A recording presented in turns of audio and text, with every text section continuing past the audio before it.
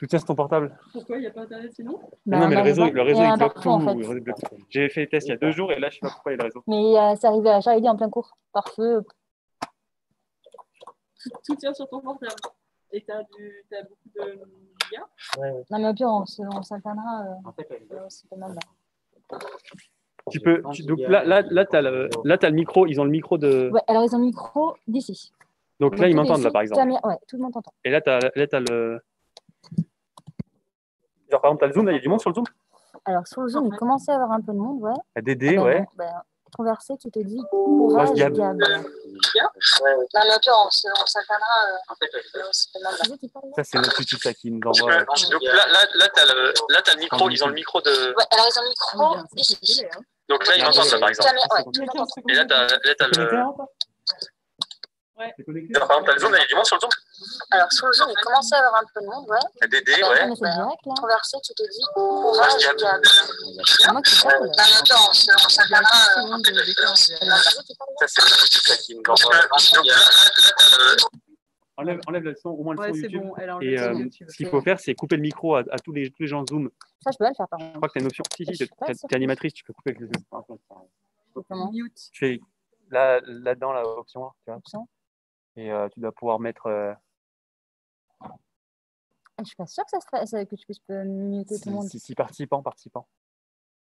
Ah non, participant. Je demande juste désactiver vos micros. Bah oui, sinon tu peux faire ça. Hein.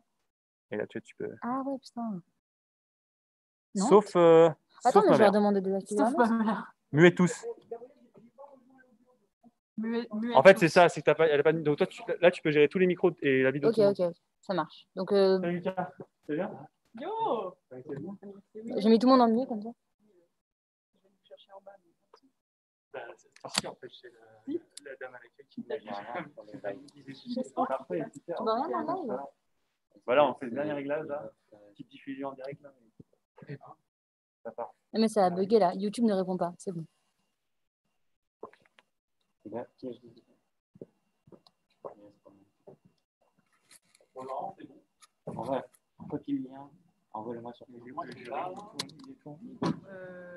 y en a 2 qui sont devant et 3 en ligne.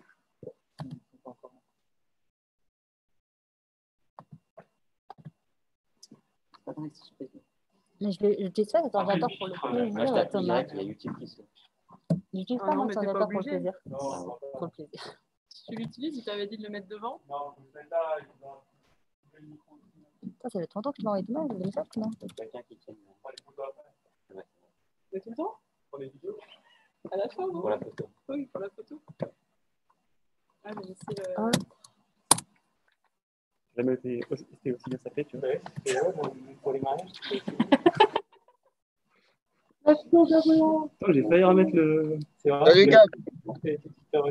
Des gens sensés. Allô? Hey, ça va? Yo, Mounir, ça va? Ça va bien et toi? T'es prêt? Ouais, je suis prêt. T'es dans la voiture là? Qu'est-ce que tu fais? Je rentre à la maison et j'avais peur de manquer ta soutenance, hein, que je me suis connecté dès maintenant. D'accord, cool. Bah super. Bah ça va durer un petit moment, mais ça va t'intéresser, je pense. Oh, oui, bah, c'est sûr, c'est sûr. Il y a Alan. Dans combien de temps? Pardon? Tu commences dans combien de temps? À 15h là. Donc dans quelques minutes, je vais me connecter là. Ok, d'accord. Bah, je te souhaite de réussir, que ça se passe bien, que tes questions soient faciles, puis je suis sûr que tu vas les détruire. Hein. Merci Mounir. À bientôt. Tu sais qu'Alan est rapporteur là. Ah, Alan? Ouais, Alan, c'est un des rapporteurs de thèse. Ah, ok. Bah, Alan, ces questions, ils sont sur le domaine. Ça va pas être compliqué. Je lui dirai. Ouais, je penserai. Ok, ça marche. Bah, merci, j'ai préparé tout ça là. Moi, je mets tout mon numéro. Bon courage.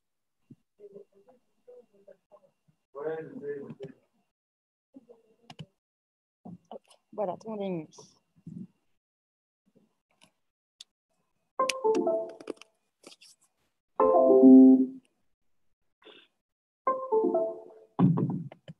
C'est un peu fort? Non, c'est bien là?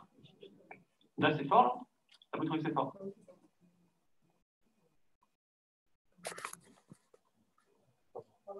Je peux baisser le micro. que c'est clair au niveau de la salle, parce que je vais parler après comme ça tout le temps là. C'est très bien. Ok. Alors, on a le jury aussi.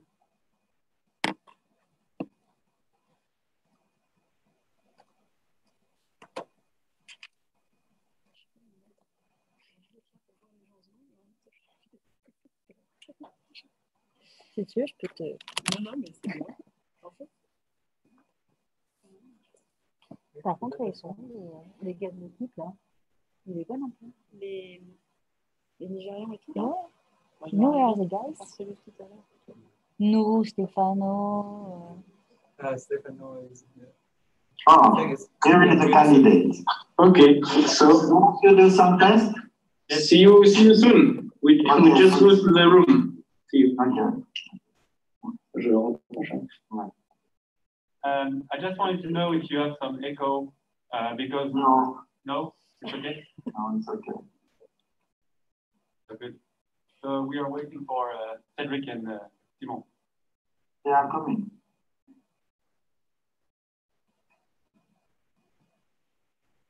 Est-ce que tu peux partager l'écran?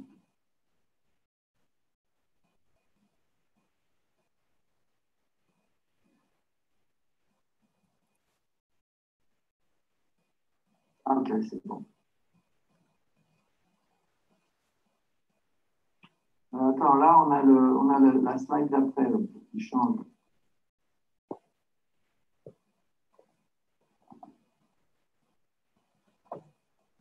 Non, je pense que c'est comment on fait déjà ça? Vas-y, mets-toi en mode projection, en mode... On fait tout de tard. Ça peut dire une fois qu'on peut brancher.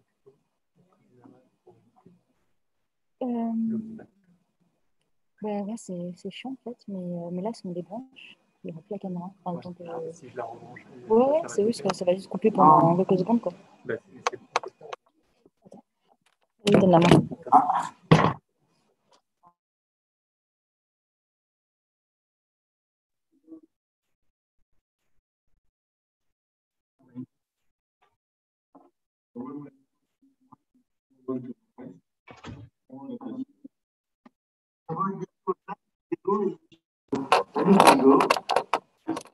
And then go up, just in the middle. Increase the go. Paramètre chat. Up. Yeah. Well, yeah, this one. I think this one. Yeah. Choose the other one. Yeah. Yeah. Thank you. Yeah. Yeah. Now we just respond to this.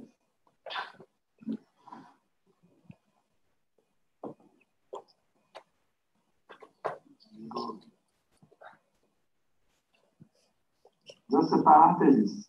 Diego? Oui. Je suppose que c'est Simon qui t'a donné l'adresse, mais c'est l'adresse du jury, c'est pas l'adresse du spectacle. Les gens qui suivent. Enfin, c'est pas grave, hein, si tu fermes ton écran, puis tu t'arrêtes pas. Bon. Par contre, j'ai du champ. Hein? Avec du plateau.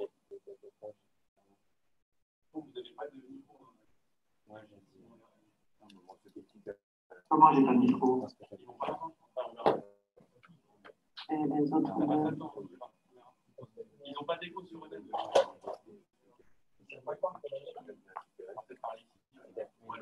Can I message to you and Frank? Is that correct? We have also for the jury and the Zoom address for the Hervé, tu nous entends? Tu entends le micro ou pas? un peu loin, mais c'est bon, hein, je pense. So for the sound, it's good, and for the image, everything is okay. Bon. C'est bon, tout le monde est prêt, alors je donne la parole à Angela. Hein. Oui. Donc,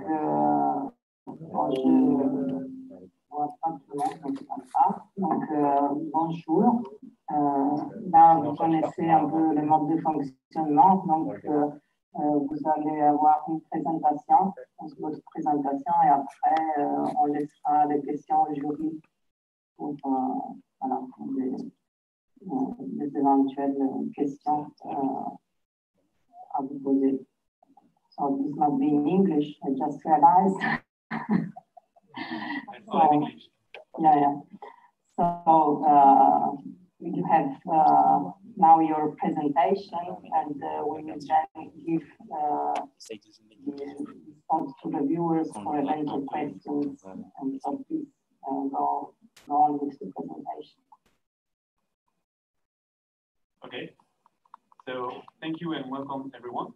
I would like to thank FH for the collaboration of this for this thesis entitled "Relationship between Thermomechanical Performances of Bituminous Binders and Mixtures with Focus on Binder Aggregate Adhesion." It was supervised by Professor Di Benedetto and Sozia. So here is the outline and second part. I will start with an introduction. Then we will talk about the materials and experimental devices we use. I will introduce four experimental campaigns, and we will then conclude and draw some perspectives. So the road transportation system is the most dominant mode of transport in France, either in domestic passenger or in domestic freight land. The total length of the French road network is more than 1 million kilometers. It represents an industry turnover of about 12 billion per year, 12 billion euros per year. And we use a lot of bituminous mixture to maintain those roads. So if we look at the pavement structure, so the pavements are divided in several courses, and the top courses are often made of bituminous mixtures. So good performances of mixtures are essential for the road durability. What determines the thermomechanical performances of mixtures? Well, obviously we have the bitumen, the aggregate, but also the binder aggregate interface or adhesion between those two. So the main objective of my thesis was to establish the links between bitumen and mixture for mastic performances, and especially look at the role of binder aggregate adhesion. If we list the thermomechanical performances of mixture, we have linear viscoelastic behavior, stiffness, resistance to fatigue, water sensitivity, aging, resistance to thermal cracking, and resistance to rotting. These are the main performances. In my thesis, I focus on the linear viscoelasticity, resistance to fatigue, and water sensitivity. We divided our work in 4 experimental campaigns. The first campaign, we look at the influence of bitumen and aggregates on mixture performances. Second, we will look at the behavior of bitumen and mastic made with glass beads. Then we will introduce a new interface test on bitumen thin film. And then finally, we will look at the influence of binder aggregate adhesion on mixture performance. But that not all results from the manuscript are presented here. Let's look at the materials and the experimental devices we use. So first, the materials. We use 50-70 of 2 different origins, noted B and S. And we also use a modified version of them with 3% polymer modification. Those bitumen are used in campaign 1 and 2, and the bitumen B is the reference bitumen for all campaigns. If we look at the aggregates for a mixture, we have a bunch of different aggregates. The CO is a microgranite porphyry rock. Then BI is a granite rock. CR is a basalt rock. HL is a limestone. And BE is reclaimed cement concrete from various origins. And in addition to that, we have aggregates that were submitted to surface treatment with anti-stripping agent, pro-stripping agent, and control aggregates that we introduced in campaign 4. The CO aggregate is the reference aggregate. Then we have the filler for mastics that were chosen to be silica glass beads of small diameter, comprised between 40 and 70 micron, with or without surface treatment. Now we look at the bituminous fixes. We have first the mastics, which were made of 60% in volume of bitumen B and 40% in glass B. We have 3 different mastics, one without surface treatment, one with anti-stripping agent, and the other with pro-stripping agent. Regarding bituminous mixtures, for all the mixture, we have the same grading curve, which comes from a French EME, high mollusk mixture. It was a hot mix fabrication for all with French wheel compactor for all mixtures. And here is how it's written. So the first letter indicates the bitumen type, for one of the four we use. Then we get the aggregate type, and then we get the binder content, which ranged between 4.8% and 5.8%. In total, we tested 19 mixtures. Let's look at the experimental device for bitumen and mastic. So at FH, they had the DSR, the dynamic shear reemitter, and at the ENTPT, we had the annular shear reemitter. It's an original test that was designed here a few years ago, and it allows to apply a homogeneous shear stress and strain on an annular specimen of bitumen. We can also measure precisely the temperature in the specimen with 4 thermocouples. And we add to this a new thin film test that I will introduce in MA3. Let's look at the experimental device for mixtures. We have the classical two-point blending test on trapezoidal specimen, and also the indirect tensor test that was provided by FH. At ENTPE, we had the tension compression on cylindrical specimen. Now we will jump to the first campaign of this studies, where we look at the influence of the bitumen and aggregate on mixture performance. So we used 16 different mixtures, and we tested stiffness with the two-point bending apparatus. We look at the complex modules at 15 degrees and 10 hertz. We look at resistance to fatigue with the Voller parameters, and we look at the water sensitivity, and especially at the indirect tensile stress ratio, noted ITSR. And for the bitumen, we look at also the resistance to fatigue with the classical approach. So what we are looking for is the influence of bitumen, the influence of aggregates, and also the link between bitumen and mixture fatigue. In addition to that, we have a deeper analysis of bitumen fatigue tests, which are not common. Let's look at the influence of bitumen on mixture performances. We can divide our mixture in 2 to the power of 3 factorial plan. The first variable, A, referred to the bitumen type, B versus S. Second, B, so the variable B refers to the polymer modification. And the third refers to the binder content. They all use the same aggregate CO for the mixture. So with this plan, we can apply multifactorial regression, which is written here. So Y is our variable, let's say the complex modulus. And we have the direct effect of those variables and also the cross effect. So we can estimate those effects by calculating the coefficient beta for all these variables. So here's an example for the stiffness. So we can see that the beta are the greatest for the variable A and C, namely the binder type and the binder content. So these are the parameters that matters when we look at stiffness. Now let's look at the other performances. So if we look on the right with water sensitivity, we can see that the binder type and the polymer modification are the main parameters, but we get also a lot of cross effects when we look at AD, the influence of AD. Regarding resistance to fatigue, we have a hierarchy of bitumen properties. So we can see that the binder type is the most important one, and then we got polymer modification, and then we have binder content. So with this approach, we can measure the cross effect that can be important. Now let's look at the influence of aggregate on mixture performance. So now we have a 2x5 plan. So we use two different bitumen, BM, which is known for good fatigue performances, and S, which is known for poor fatigue performances. And we use our 5 aggregates that I described earlier. Let's look at the results on the same thermomechanical performances. So I've drawn in blue the mixture with bitumen BM, and in orange, the mixture with bitumen S. So there is lots of data here, but let's focus on the resistance to fatigue, and especially Epsilon 6.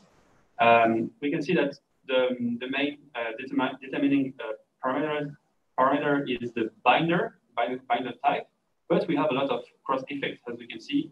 The difference of change in this in Epsilon 6 depends a lot on the aggregate type. It's also visible for the water sensitivity. Now let's look at the link between the bitumen and mixture fatigue performances with Bowler analysis.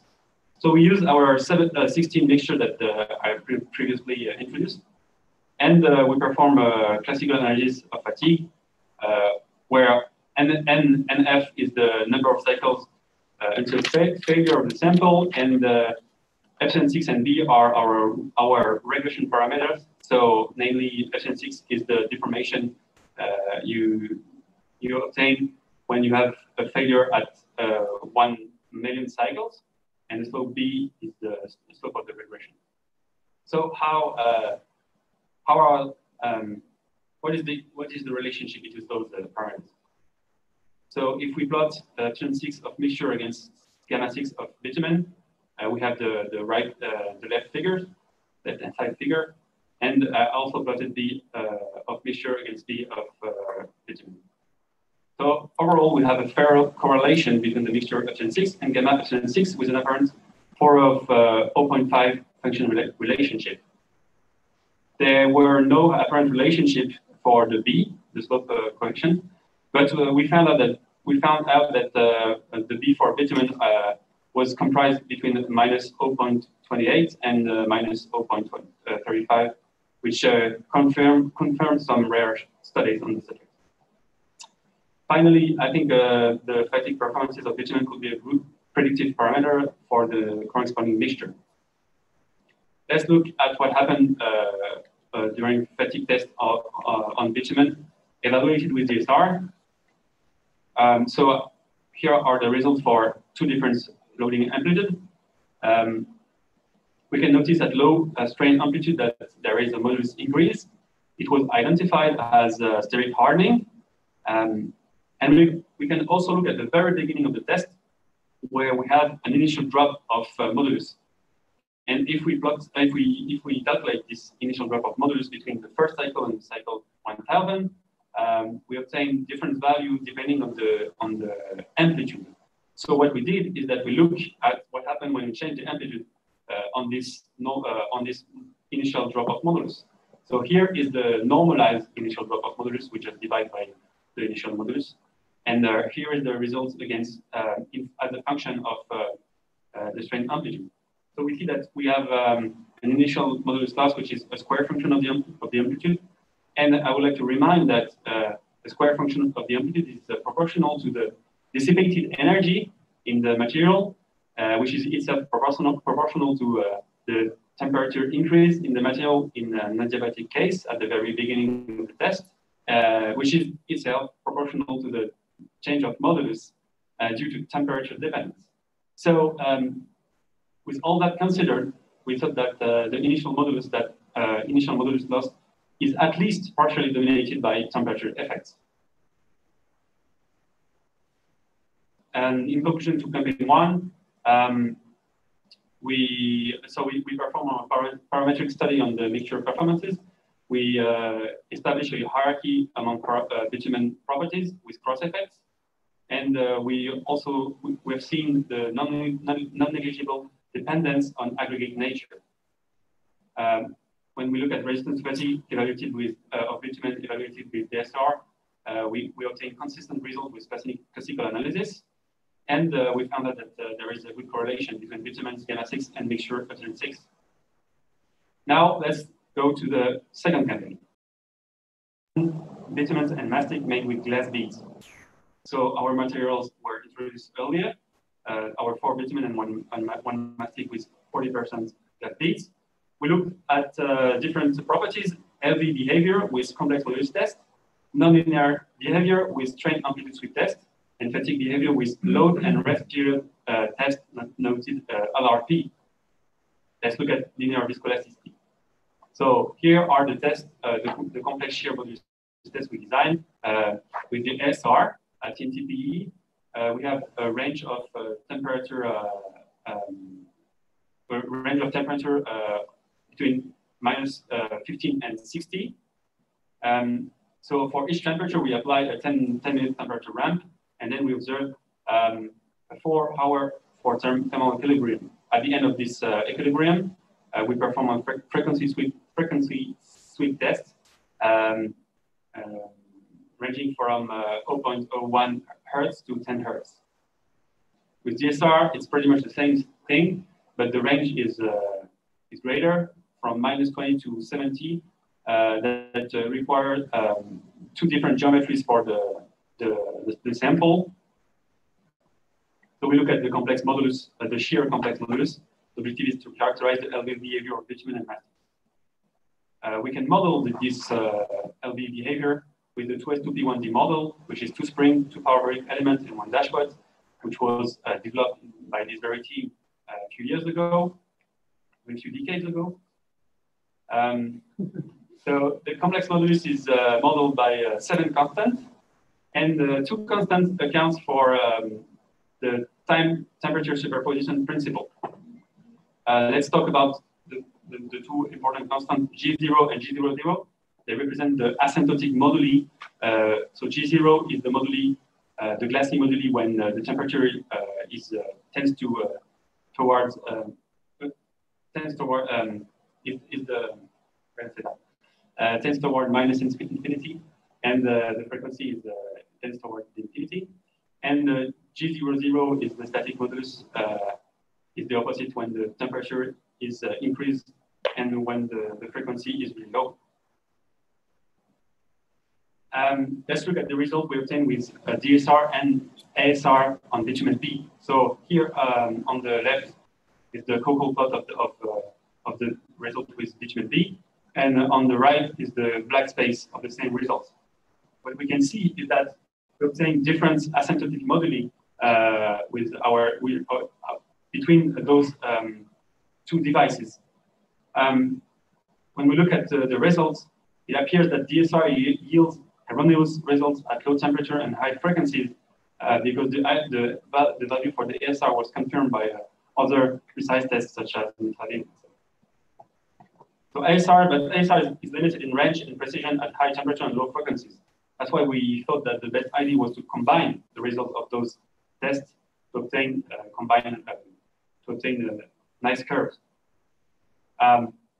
So here is the isotherm of normal complex modulus of the combined results, and we can build the master curves of the complex modulus by determining the shift factor AT. The shift factor can be modeled by the William-London-Ferry law. It's classical, and here are the results for all our bitumens. So the main finding is that we have a good 2S2P1D fit for most of them, except maybe for polymer modified bitumen at high temperature and low frequency. And we can notice that the asymptotic modulus G00 is not null for the polymer modified bitumen. Now, if you look at what happened for the mastic and its constituent bitumen B, we can introduce the normalized modulus G norm, which is normalized by the asymptotic moduli G0 and G00. If we look at the result, they are exactly the same on the black space here. So that means that they share, so the mastic inherits some of the LV properties from the constituent bitumen. They share 4 2S2P1D constants, and they also share the same shift factors and the WLF parameters. So let's look now at nonlinear behavior. What we designed is a strain amplitude sweep test that was performed before the LRP test that we introduced just after. So it was performed with ASR only, and the simple idea is to apply a few cycles at different amplitudes and to see the effect on the measured models. So the lowest amplitude was chosen to be in the LDE domain, and the second highest amplitude was also the amplitude for the LRP loading amplitude. So the results are here for the bitumen B. We have a good quadratic function fit for both the norm of complex modulus on blue and for the phase angle in red. And the effect of nonlinearity could be estimated to be 3% on the norm of complex modulus and 1.7 degrees on phase angle for amplitudes ranging up to 12,500 micro deformation. Let's look at the behavior during load and rest periods. So this is the LRP test. The idea is we start with the original material, which is at original initial modulus G ini. And then we apply a first loading period, L1, to obtain half of the initial modulus, which is lost. Then afterwards, we observe a rest period of 5 days, during which we perform discontinuous measurement of the modulus, so we can monitor the recovery. Then we have a second fatigue period with 10,000 cycles, second rest with 24 hours, and then continuous fatigue until failure. The objective is to separate and quantify the phenomena which could be reversible or irreversible occurring during LRP. These are the results obtained with bitumen B. So we start with our initial modulus at low amplitude, and then this is this is what happens during the first loading period. So we can observe that there is a nonlinearity gap between the initial modulus and the modulus calculated at cycle 3 of fatigue. Then we get the recovery. We can see that we recover entirely the modulus. And then we apply the second loading, second recovery, and third loading. So here are the points of loading and rest.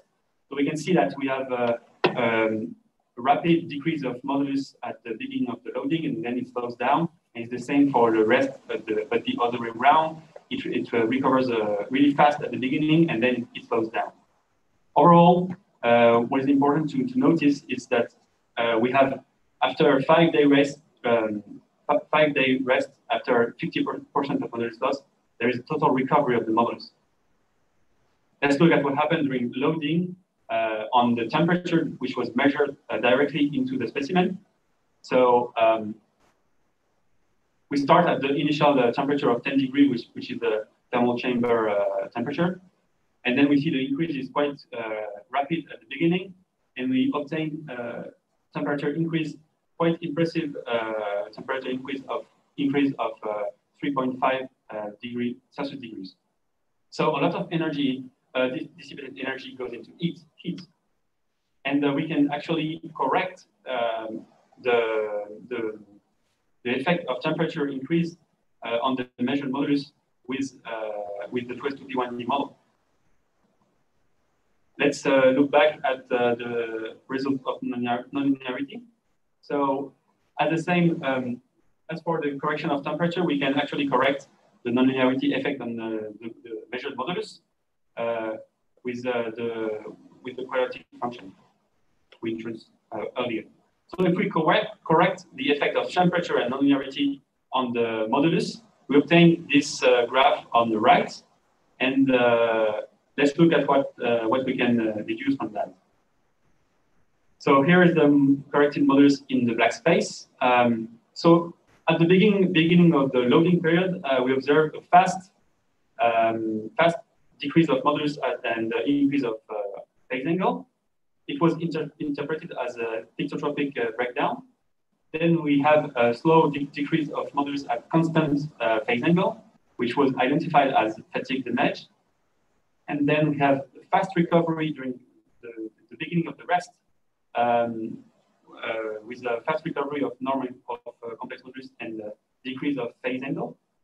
It was identified as the thixotropic buildup. And then we have finally the slow recovery of modulus at constant phase angle, which was supposed to be micrococking. Overall, the change of phase angle and the duration of the phenomena are primordial to separate them during cyclic loading. We should not just look at the normal complex modulus. Finally, for this RFP, I would like to look at what happened during the loading period and how evolves the correcting modulus. So if we look, these are two different amplitudes for the same bitumen. Let's look at what happened on the left. So we have basically between, if we compare the first loading period and the second loading period, we have the same moduli but different rate of damage.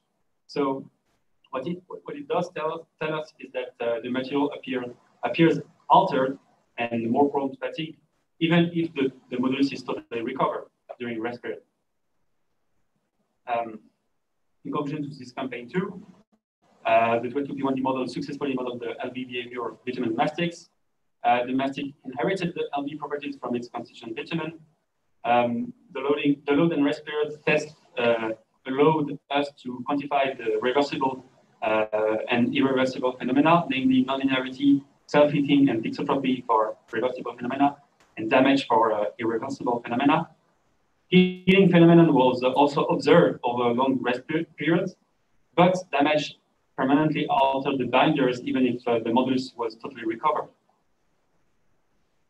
The third campaign of this thesis will introduce a new interface test on bitumen film. So what we did is that we designed a really simple geometry with 2 rock cylinders that and a bitumen thin film in between. We use extensometers to measure the strains in the film and the rock, and we use metallic foil spacer to ensure the thickness of the film. So here is how the interpretation is done. We have a couple, the trick is to use a couple of short and long extensometers, and with difference of displacements measured during actual tests between those two, we can actually estimate, we can measure the strain in the rock. And if we know the strain in the rock, we can deduce the effect of the strain in the rock from the displacement obtained with, let's say, the short extensometer. So we can obtain the displacement which is due to the deformation of the film. Then we obtain the deformation of the film. And by knowing just the force or the stress in the different phases, we can estimate the moduli of the rock and the film. So one should notice that these moduli are different from the actual moduli of the bitumen or the rock, and we will see later.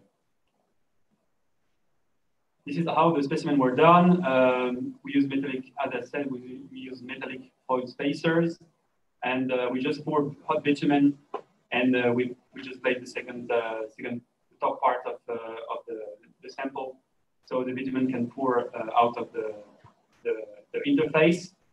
And after we clean everything, we use compression springs to ensure that the interface was always in compression and we don't destroy the thin film. The setup on the press is quite straightforward. We just glue the sample to the first metallic cap, and the second metallic cap is glued directly on the press to avoid any residual stress. Let's look at the analytical solution for an infinite aspect ratio of the film with non-rigid rock. So we are in isotropic linear elastic case for both phases, and we have the stress and strain tensors for our variables. The big hypothesis there is the homogeneity by phase, so it doesn't change depending on the location.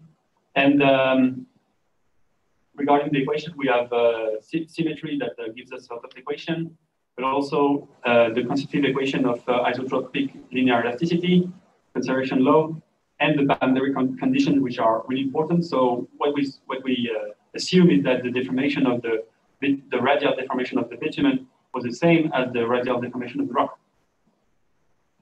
With all that combined, we can calculate the analytical modulus of bitumen, which we noted here, ETO. So if this modulus, so in the case where the rock is much stiffer than the oedometric modulus, the bitumen thin film. So in the case where the modulus of the rock is much higher than the oedometric modulus of the bitumen, we actually have an oedometric test on bitumen.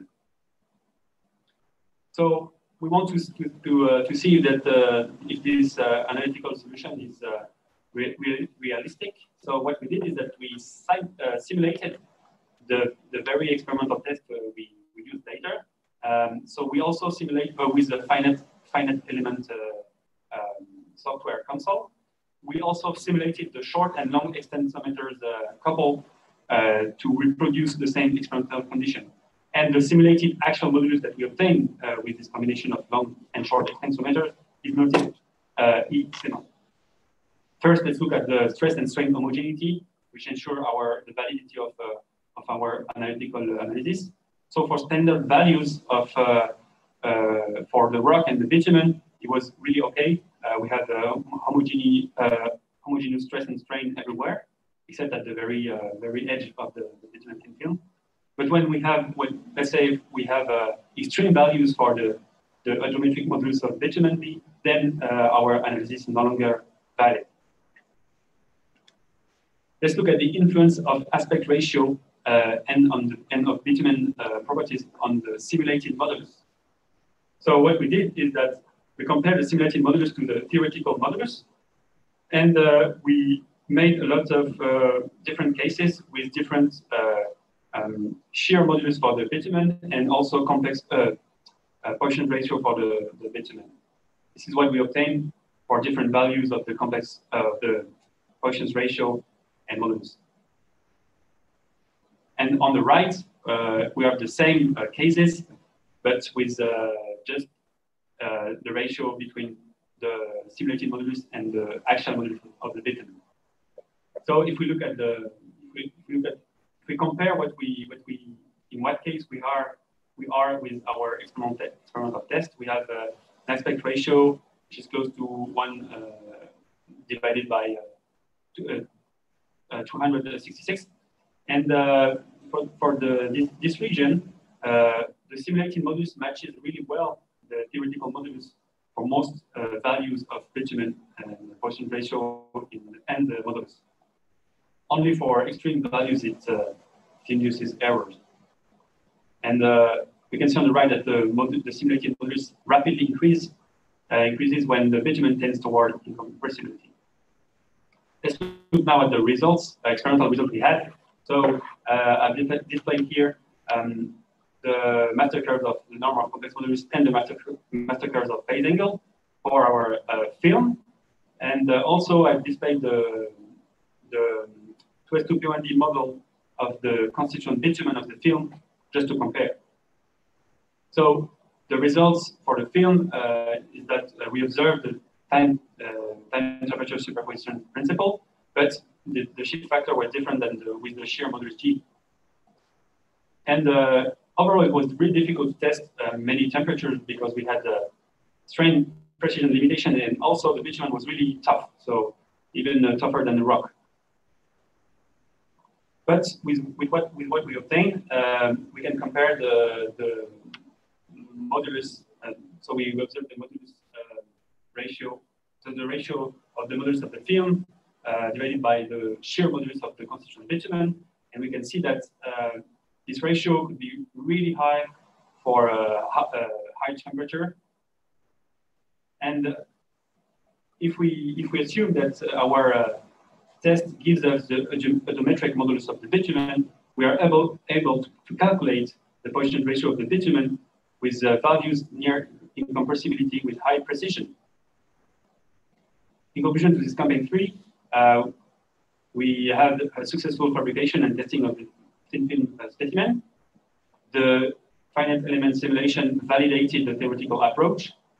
And our test actually gives us the volumetric modulus of the bitumen for most cases, which allows us to calculate the Poisson ratio with really with a high precision near incompressibility. This is the last part, the last campaign of my thesis. So we will look at the influence of bitumen aggregate, of binder aggregate adhesion on mixture performances. So the approach is quite original. We wanted to modify the surface of substrates with silanes. I will introduce this later. The question is, can the improvement or the deterioration of binder aggregate adhesion alter the thermomechanical performances of mixture and mastics? And if yes, how much? What we did is that we designed and we produced different aggregates, different mixtures with silane treated aggregates. So we had the control mixture and the mixture with anti-stripping and mixture with the post-stripping agent, and also the reference mixture to compare. And also we also did that for the mastic. So what is the silanization procedure? So basically, you take your aggregates and you plunge them into a base solution made mainly of ethanol, and then we add the silane that I will introduce just after in small quantity. After 3 hours of reaction with manual stirring, we just put it on the hot plate, and the solution is evaporated, and the aggregates are then dried. So we obtain silane treated aggregates. If we look at the molecular aspect of the surface, we have linked to the surface with the siloxane bond the new functional chain with new surface properties. So same aggregates, but different affinity with bitumen, hopefully.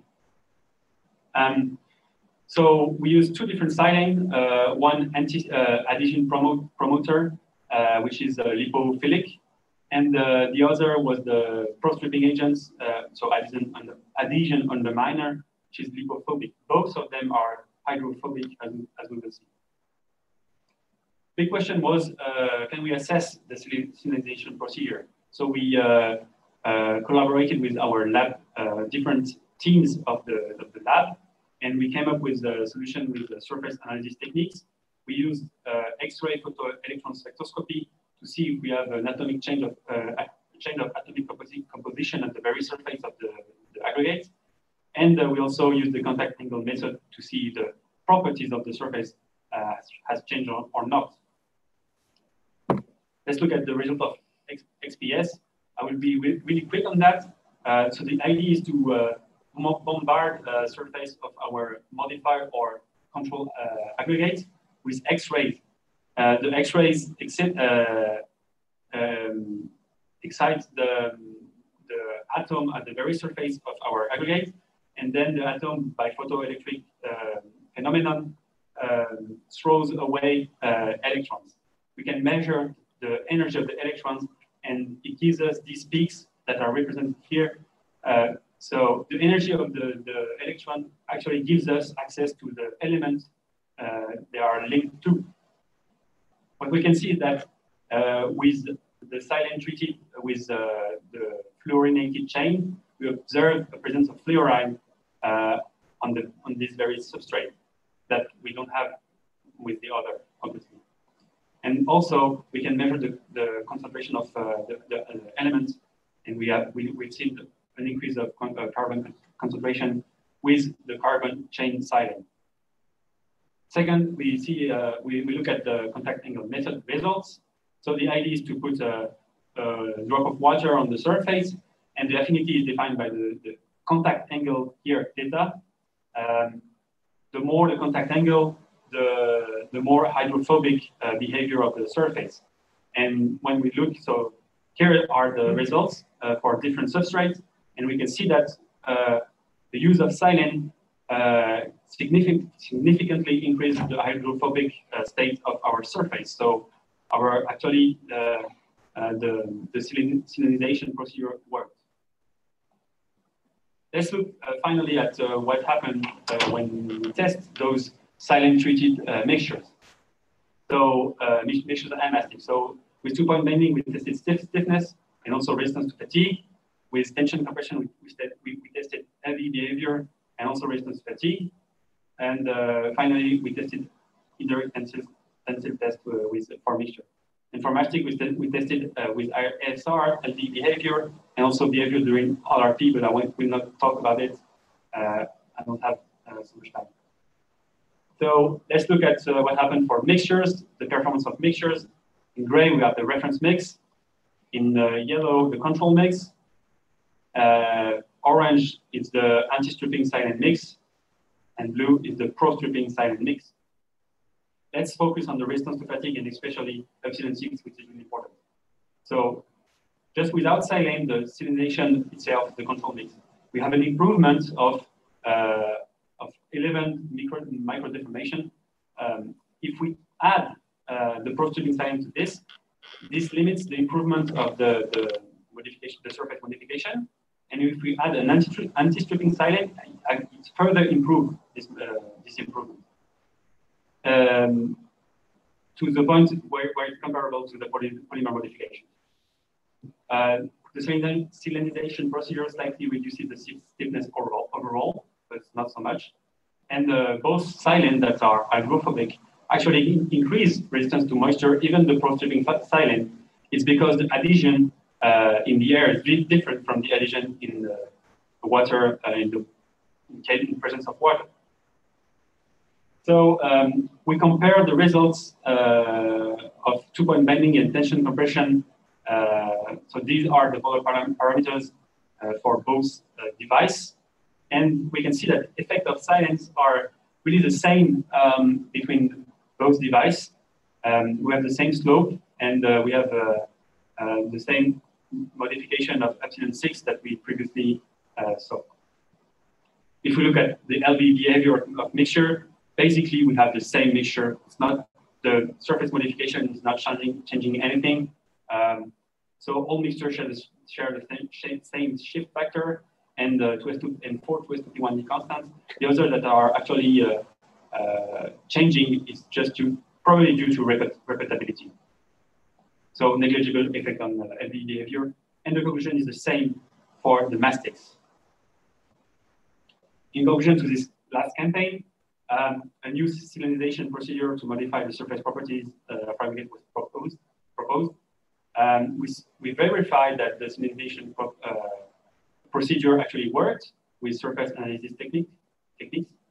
And binder aggregate adhesion can noticeably improve the mixture performances up to a level comparable to the benefits of polymer modification. Now, I want to add that it's obviously related to the material I used, and we should go further to check the capacity of this technique. Let's sum up my work and draw some perspective. So in summary, this work contributed to a better understanding of the thermomechanical performances of binders and mixtures. The thesis was divided in 4 campaigns. The role of bitumen properties and aggregate nature on mixture performances was evaluated in campaign 1. The behavior of bitumen and mastics was studied in campaign 2. A new interface test on bitumen thin film was developed in campaign 3. And finally, the role of binder aggregate adhesion on mixture performances was studied with an original aggregate surface modification approach in campaign 4. The main findings were summarized at the end of each campaign. Now, in terms of perspective, I think that more results are needed to confirm the link between the fatigue performances of bitumen and mixture, which is a quite promising parameter. First results from a newly developed thin film test reveal good potentiality that needs to be used in depth, especially to obtain the quotient ratio value for the bitumen. We could explore the potentiality of the adhesion modification on other performances, and we can work towards an industrially feasible and consistent binder aggregate interface modification procedure. So I would like to thank you everyone for your attention, and I hope you have nice questions. Okay, so thank you very much for this nice presentation. We start now with the question time. So I would start from the reviewers who have read your thesis. So perhaps from Professor Carter from École de Technologie Supérieure de Montréal. Please. Yes, thank you. Bonne présentation. Yeah, I think you did good. So I read your thesis, as you know. You can hear me well, right? Yes. Yeah. So I read your thesis. You did a lot of tests, a lot of different tests. There's very high quantity of results in there. So you can be proud of the experimental work that you did. Thank you, but I was not alone. FH did a lot also. Okay.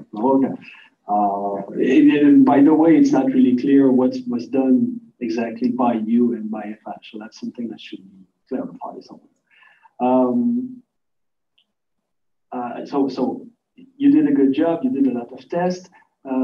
However, I think the analysis in many parts could be, more in depth. There could be more detail. But since you have a lot of results and a lot of things to say and a lot of different things to show, it seems to me that sometimes you try to go fast to the result, just say this is bigger than this works. Okay, there's a link, there's no link, and that's it.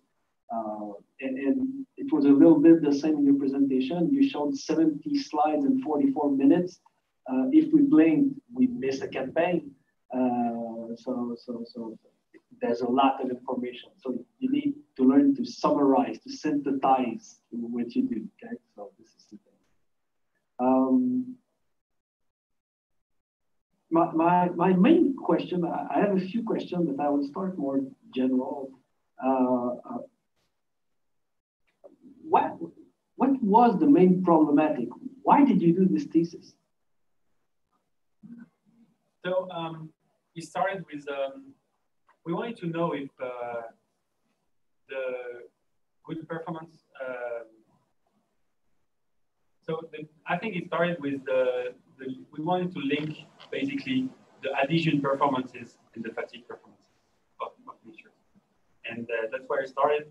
So we had the intuition that if we have a good adhesion between binder and aggregate, we would get a good performance in fatigue. But so this was the main quest, let's say.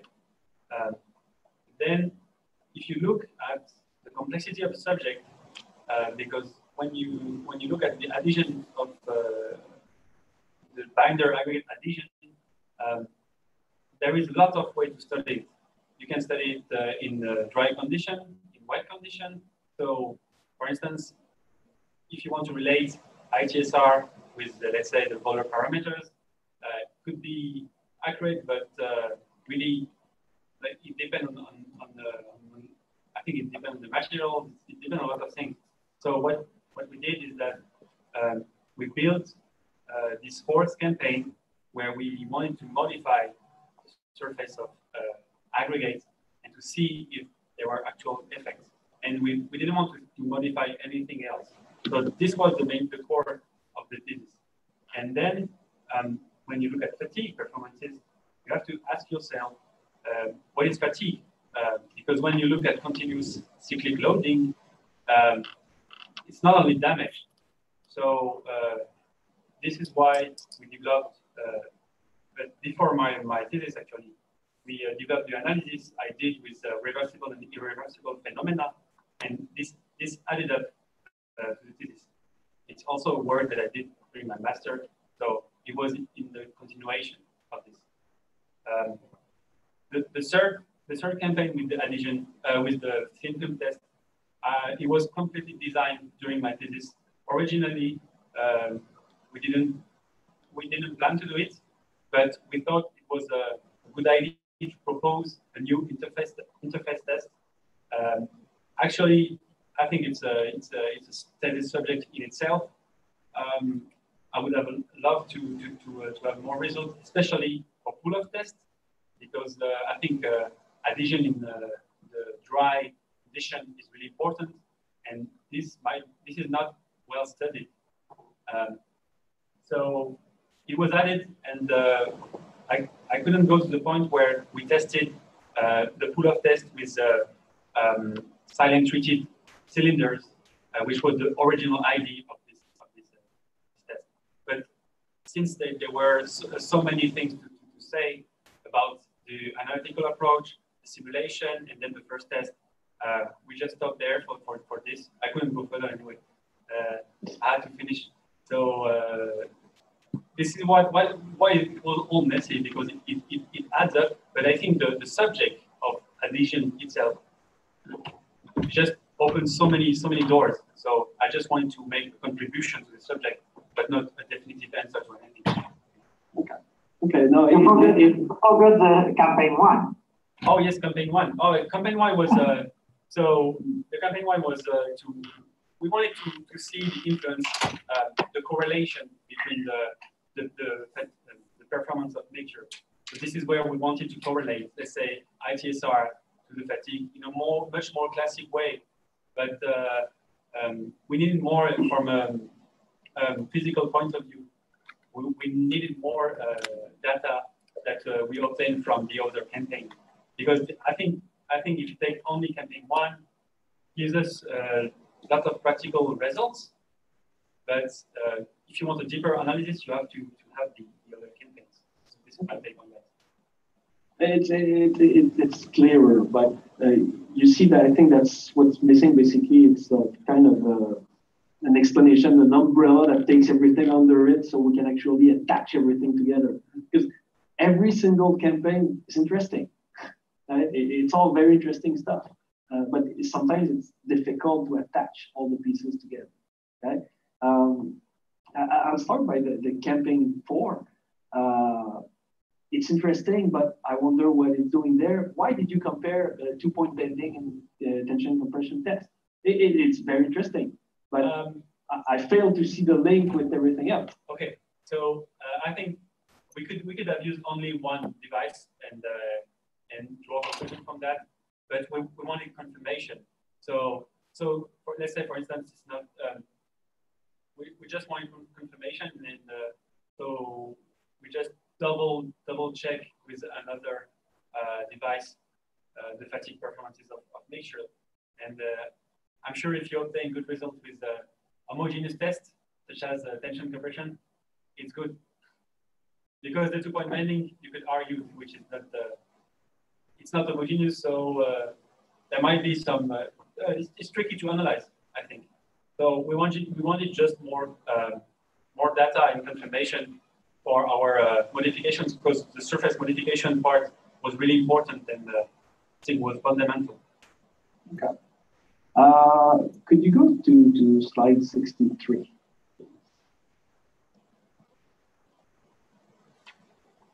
Show fatigue results for slightly modified.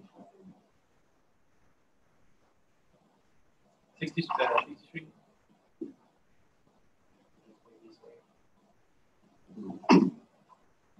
That one. Dense one. Yeah, that's perfect.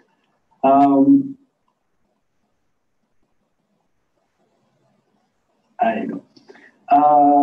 First question. You showed that if you look at epsilon 6, you say that without silent there's 11 micro difference. Is there really? Because if we look at the error bar, to me it's not statistically different. They seem to cross pretty well. So maybe I'm wrong because I don't have the numbers in front of me. But are those results really different? Well, if we look at the error bars are calculated with all the samples. So we use, I think it's 18 samples for each mixture, and we do the regression, and then we calculate the confidence interval for the value of the regression parameters that are listed here. So I would say that it's comparable if you have a discrepancy of one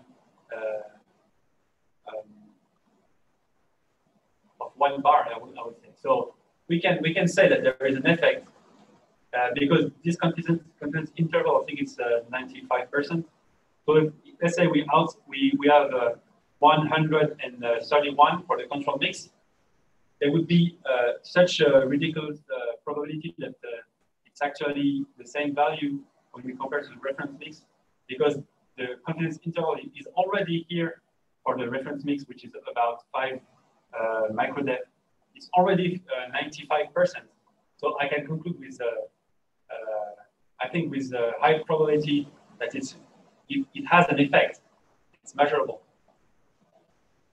Okay. But then we could argue, we could start to argue when, let's say, we compare the control mix to the pro-trimming silent mix. This is we are at the edge of this confidence interval. But otherwise, I'm sure that the control mix, the signalization procedure did change the performance of fatigue. The anti-stripping silent did further improve this performance. This is quite yeah. I mean, I'm pretty sure. You're confident. Yes. That's good. That's good. But that's very clear. Okay. But it needs to be clear in the document also. But then you say, if you go to slide 66, if you slide up to that.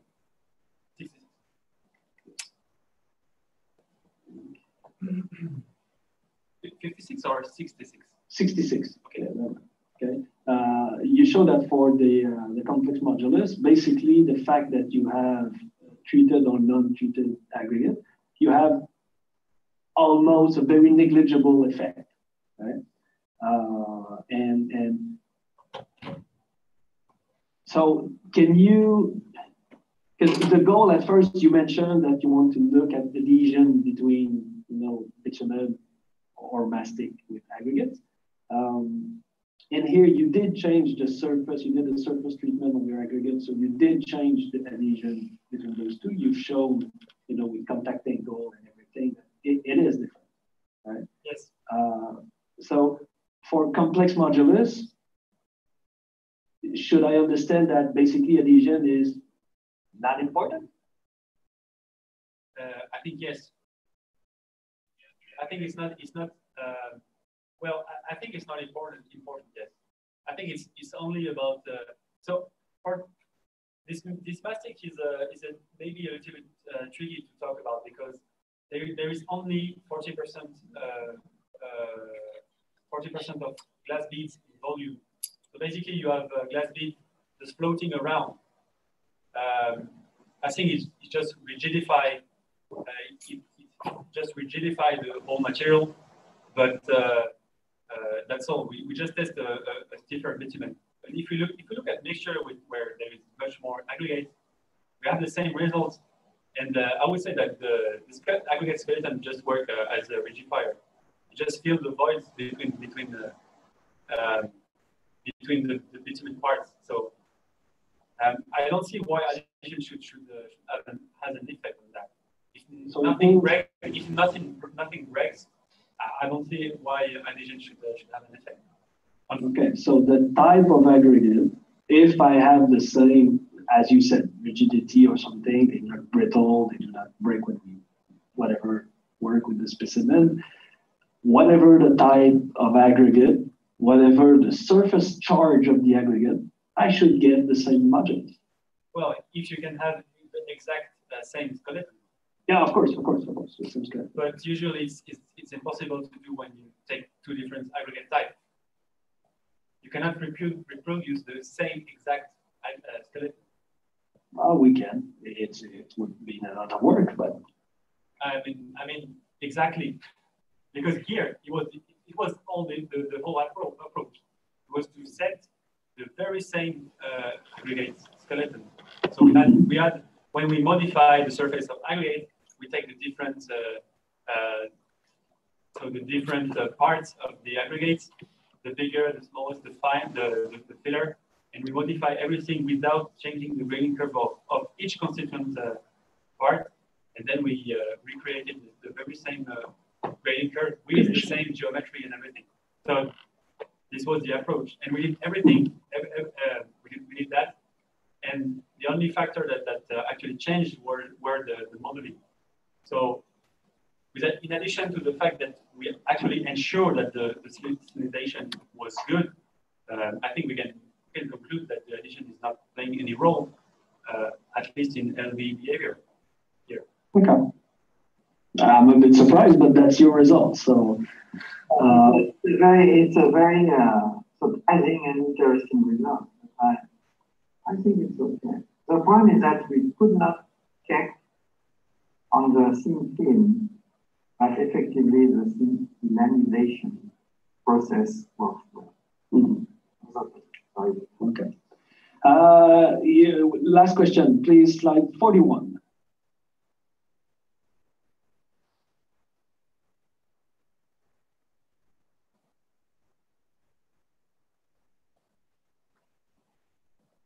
So here you say that you explained really well, and I think it makes all sense. But then you say there's the fourth part is healing. Yes. Okay. Makes sense. It seems we go from a lower to a higher one, so there must be some kind of healing. With constant phasing. Yeah, and then you go to the next slide.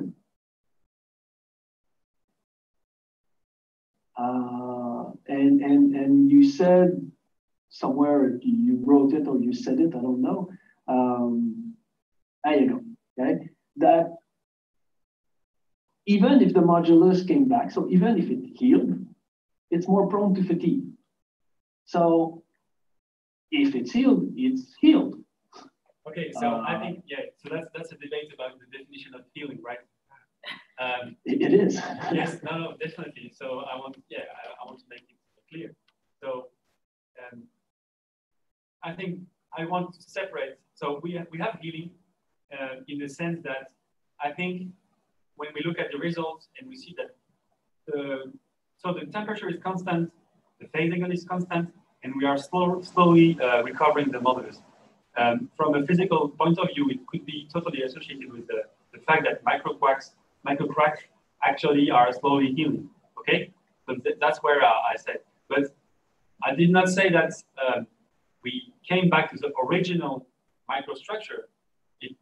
You could have, let's say, you could have flows after the first rest. You can still have residual flows that are, let's say, weak bounds that are ready to break. And actually, I think this is what happens during the second loading. This is why they have different rate of damage. I think that you obtain stiffness, so you can have bonds, weak bonds, that give the same stiffness in at low amplitude, but whenever you increase the amplitude, those are the first bond to break. And so it's like stitches on the wound. You know, you have stitches. So let's say you have the same elasticity of your I don't know. You recover your elasticity with the stitches, but they are the first to break, and you reopen the wound. So this is the analogy I would use with that. So it's not totally healed. So it's not, you don't have the original material. It's just partially healed, and the modulus is totally recovered, which is two different things. Maybe it was not clear. No, it's good. I just wanted you to hear your definition to see what it was. So thank you. That's it for me. Thank you. Thank you very much. Okay, so thank you, Professor Carter, for this discussion. And we pass to the second reviewer. So Professor Mathad from Texas A&M University at Qatar. Please. Thank you. And thanks, Gabriel, for the presentation.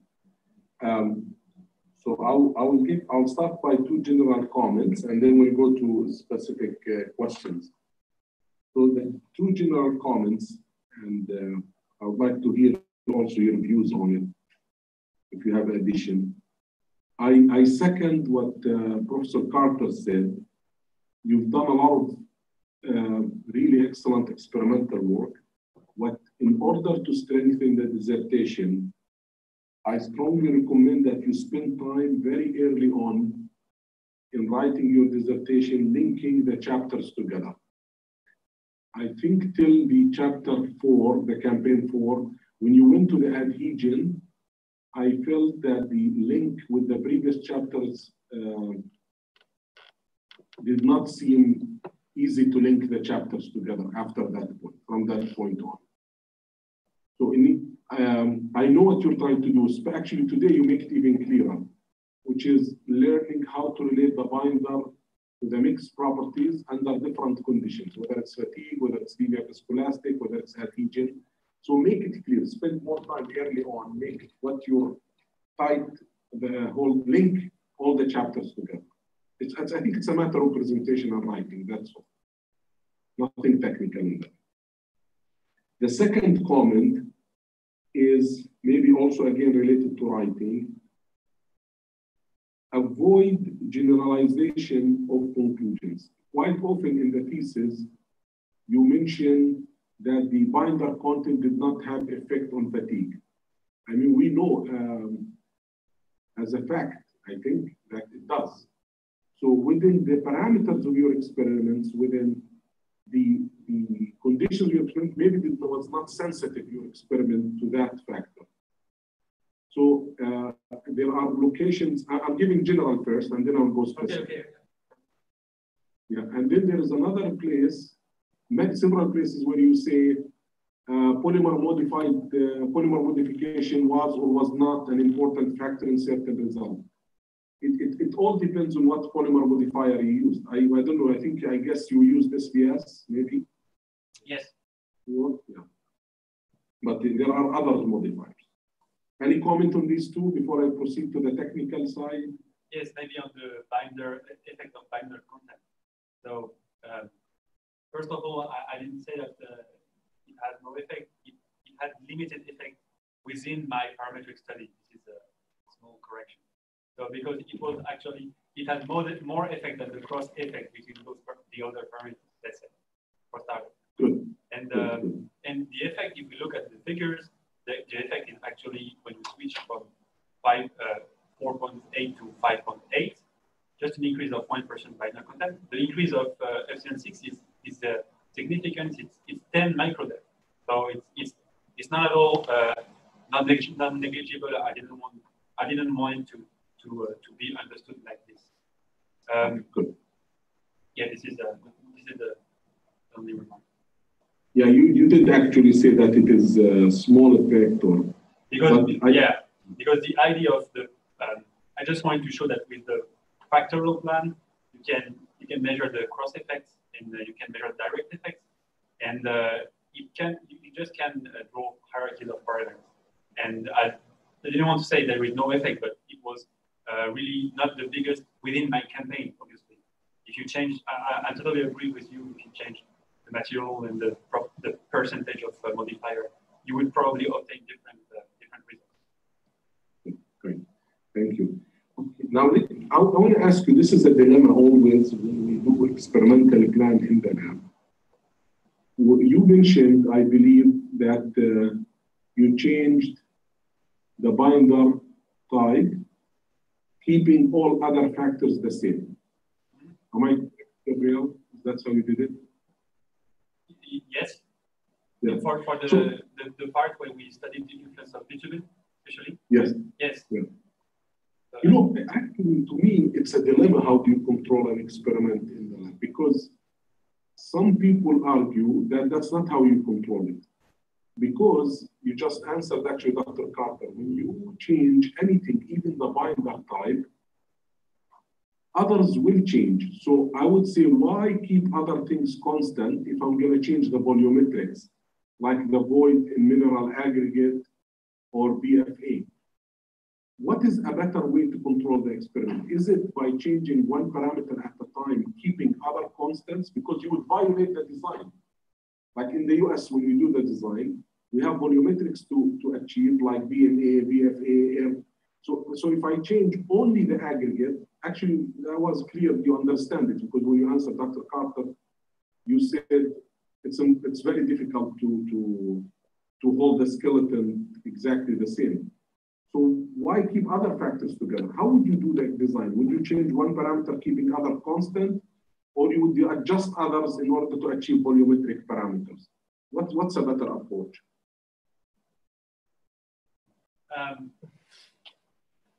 I think you cannot draw conclusion if you don't do a parametric approach. I mean, if you just change everything, what is your starting point to say this factor really important? This factor is really important. So I think you have to, whenever you study any variable in any field, you have to make the most thing constant, the most constant, everything you can keep constant. You should keep it constant to study a specific aspect. And I couldn't control everything. So, for instance, when we look at let's say the aggregate type, we just use different type, but we could have determined so many parameters for the aggregates. So I know that there are some hidden variables in this, but the idea behind that is to stress the more variables you can. So for instance, with those mix, we made sure that the void content was not a potential bias. That's why I talk about this in my thesis. So I think the best approach is to fix the most thing you can, and then to see what's actually doing something to your mixture. But this is why we study cross effect, because we see that you cannot just say, okay, there is let's say X% of the fatigue is due to this parameter. It's all crossed. So I think this is the right approach, but this is obviously the most time-consuming and expensive approach. So we cannot do it like every time. That's why we did it. We did a really extensive work to pull some generalities. But yeah, I think I don't see the another approach than this. Draw conclusions that are actually reasonable. It comes back. I don't know if my answer is. Gabriel? You can hear me because I couldn't hear you for a second. Oh, just for a second. Now I hear you again. Okay. So I'll sorry, I maybe interrupted you because I lost the sound. No, I was finished. So I think this is the right approach, but this is my take. I think we're saying the same thing. I think blindly changing one parameter, which you did not do that, hoping that everything else will be okay is not the right way. The way I do it is to change the parameter like you did, but allow variation in the other parameters such that the volumetrics are not affected considerably. What's considerably? I suggest to, for example, we do 0.5%. We don't want the VMA to change by 0.5%. So it's really balancing act, you know? So you try to balance what you change. But rarely I can change one source, one input, and keep everything else constant. So what you would say that you would check in order to see if you don't have bias from volumetric properties, let's say. To extent possible, yeah. I try to keep it at least. Here's what I try to keep it within the design criteria, validate. The design is met, which I think you did that. You check that your design did not become, I don't know, the French spec, for example. In the US, we say minimum VMA 13%, so I try to keep it that way. I agree with what you did. I'm just saying, in other materials, if I change aggregate source, it's impossible to control everything else.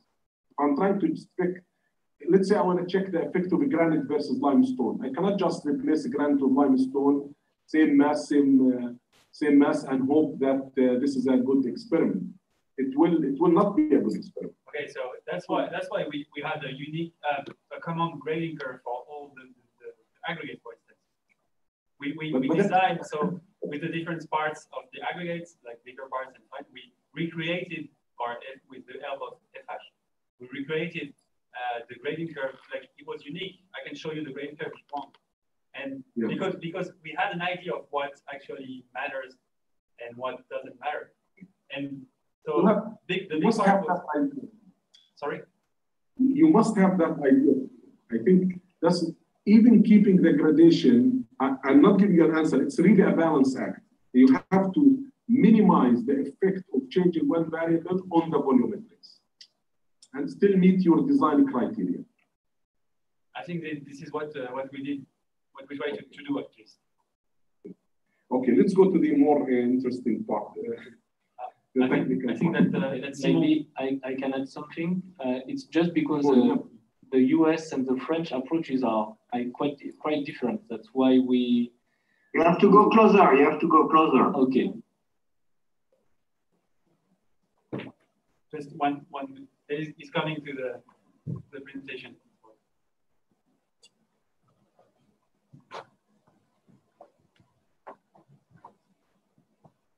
It's just one remark. It's just because the US and the French approaches are quite different for mixed design.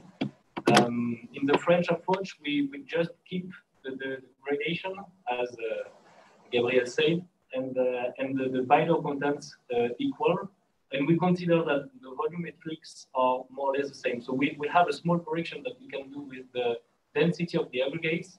But in this case, we don't do, well, we make the hypothesis that they would not have a big impact on the results. So that's why we did this choice. So maybe we can justify this like that. It's the French methodology for the mixed design.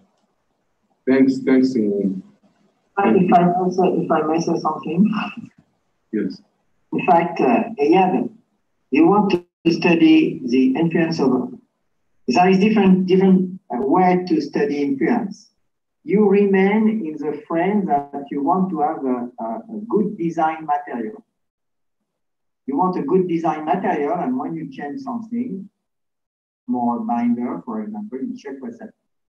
This is not the idea that we postulate. We want to see for a given design, which is optimized, what is the effect of changing this? And if one parameter that has been identified physically, first you check which parameter you want. And this means that when you have a mixture that is not very well designed, you know which parameter to change to obtain the good design. Nice. Okay. Yeah, the approach is different. Yeah, the goal is different. You already say this is the optimum. Now I'm going to shift, see if it remains at optimum or I'm getting it. I see. Yeah. Okay. So I really like the work you did on how to adjust the results to account for the effect of temperature and nonlinearity. I like that, because if we don't do that, then the initial drop of modulus can be interpreted as damage or whatever, or nonlinear, and you're saying, no, it's just the temperature went up by 3 to 4 degrees. Is that a valid? That's how you did it, yeah? Yes. I think it's totally valid, because we measure really precisely the increase of temperature. And the change of modulus is quite linear in this region, because the change of temperature is not too high. So with a good model, or even with just good experimental results in this region, you can definitely conclude that the temperature is really important. It's not the only effect. There is also thixotropy, because if you correct, let's look at this correction. So nonlinearity, I will just do it. Yeah. Sorry, just wait a second. Let me show you everything. So the effect of nonlinearity, as we've seen, is not so much, so it's not relevant.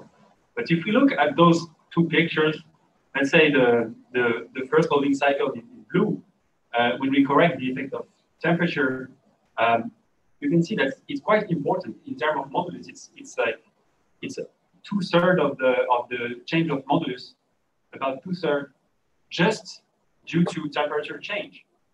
And the temperature measurement is really quick. It's really consistent with 4 thermocouples that all indicate the same thing. So it's really not something we can just sweep away. I don't know how to say that, but we have to cope with that. And I think it's really important to take it in account in analysis. Is it possible experimentally to have a closed loop and then adjust the temperature of the bath such that the binder temperature is controlled, or it's not possible? I mean, I don't know. No, we've thought about. I think I've been thinking about that from the beginning of my thesis. I would love to design the central experiment, but I don't see the simple way to do it, because you cannot just. There is so you have energy dissipation, which transforms into heat, and in order to maintain the temperature, which rapidly increases, as we've seen, it rapidly increases at the beginning of so just wait for the temperature. Yeah, 3.5 degrees within very quick. Yeah. 100 seconds, you get 1.5 degrees. So in order to maintain the temperature, you would have to have an incredibly fast temperature equilibrium with a huge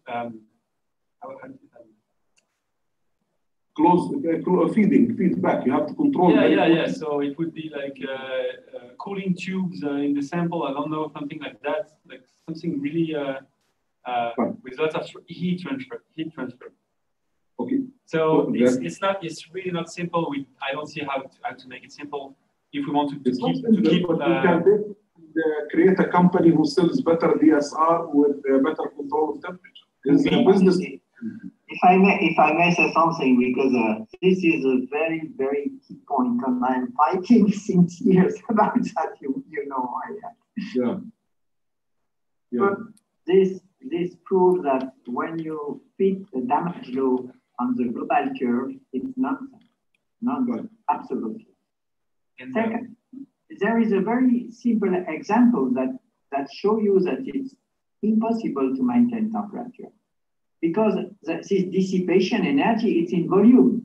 It's like it's the same as if you put I don't know, food in a microwave. It's eaten from inside and you refresh from outside. So you cannot, except if you have a very infinitely small volume. In that case, maybe you can. Otherwise, there is a time for the temperature to diffuse with. Yeah, this is a good approach. Once you know how much, you can go back post-process it and adjust it. You're muted, Hervé. Yes, the only way is to make a correction. You can limit the temperature increase. Let's say, if we compare, let's say, the temperature increase in the ASR and the DSR, it's really not the same.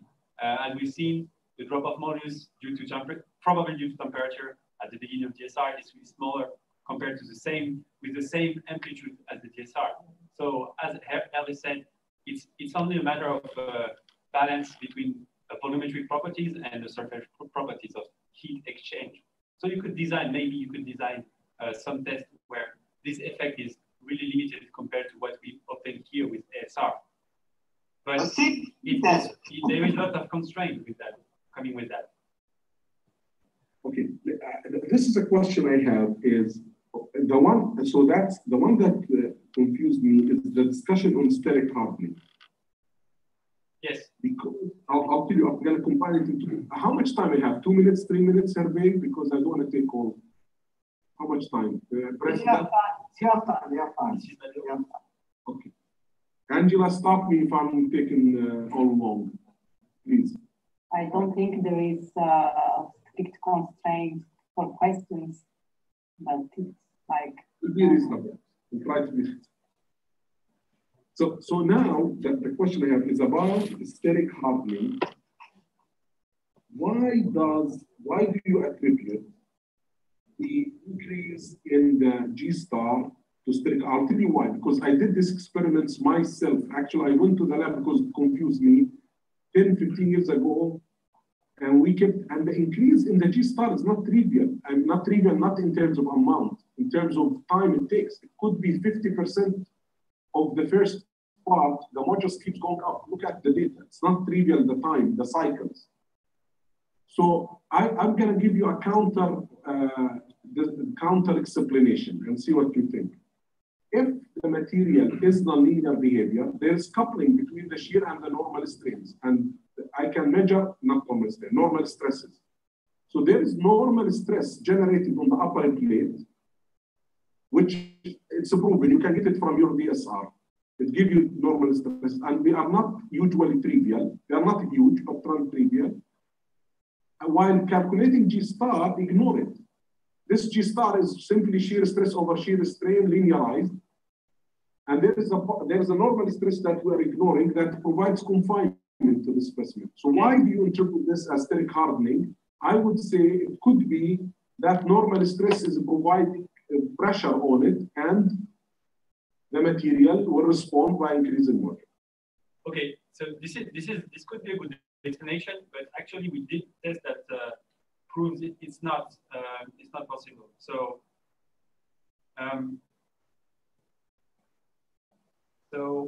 let's look at this curve. So what you say is that when you apply continuous loading in shear. Which curve? Are you sharing the same curve, the one on slide 23?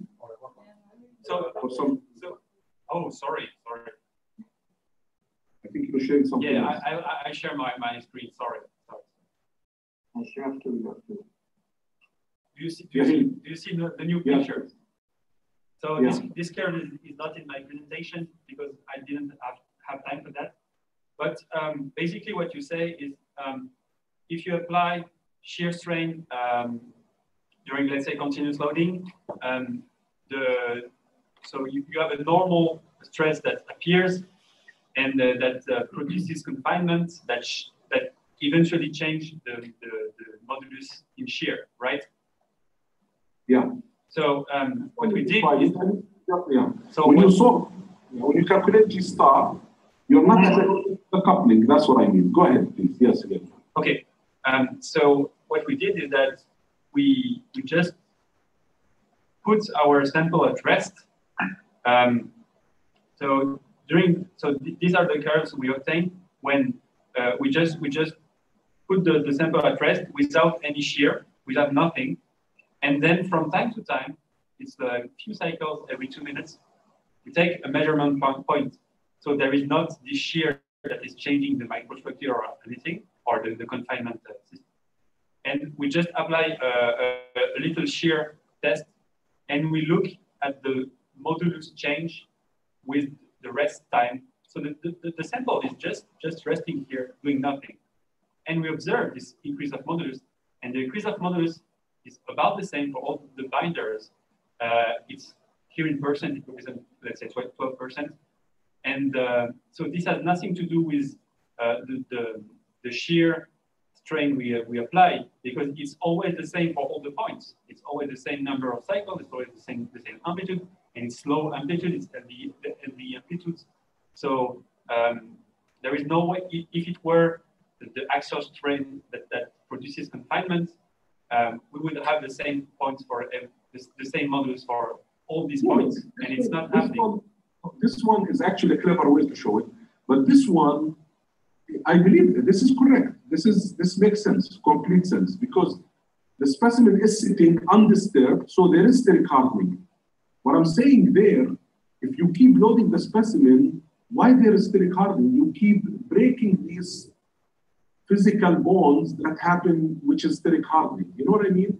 So because you make the hypothesis that my little low amplitude measurements are a threat to the microstructure of the bitumen, right?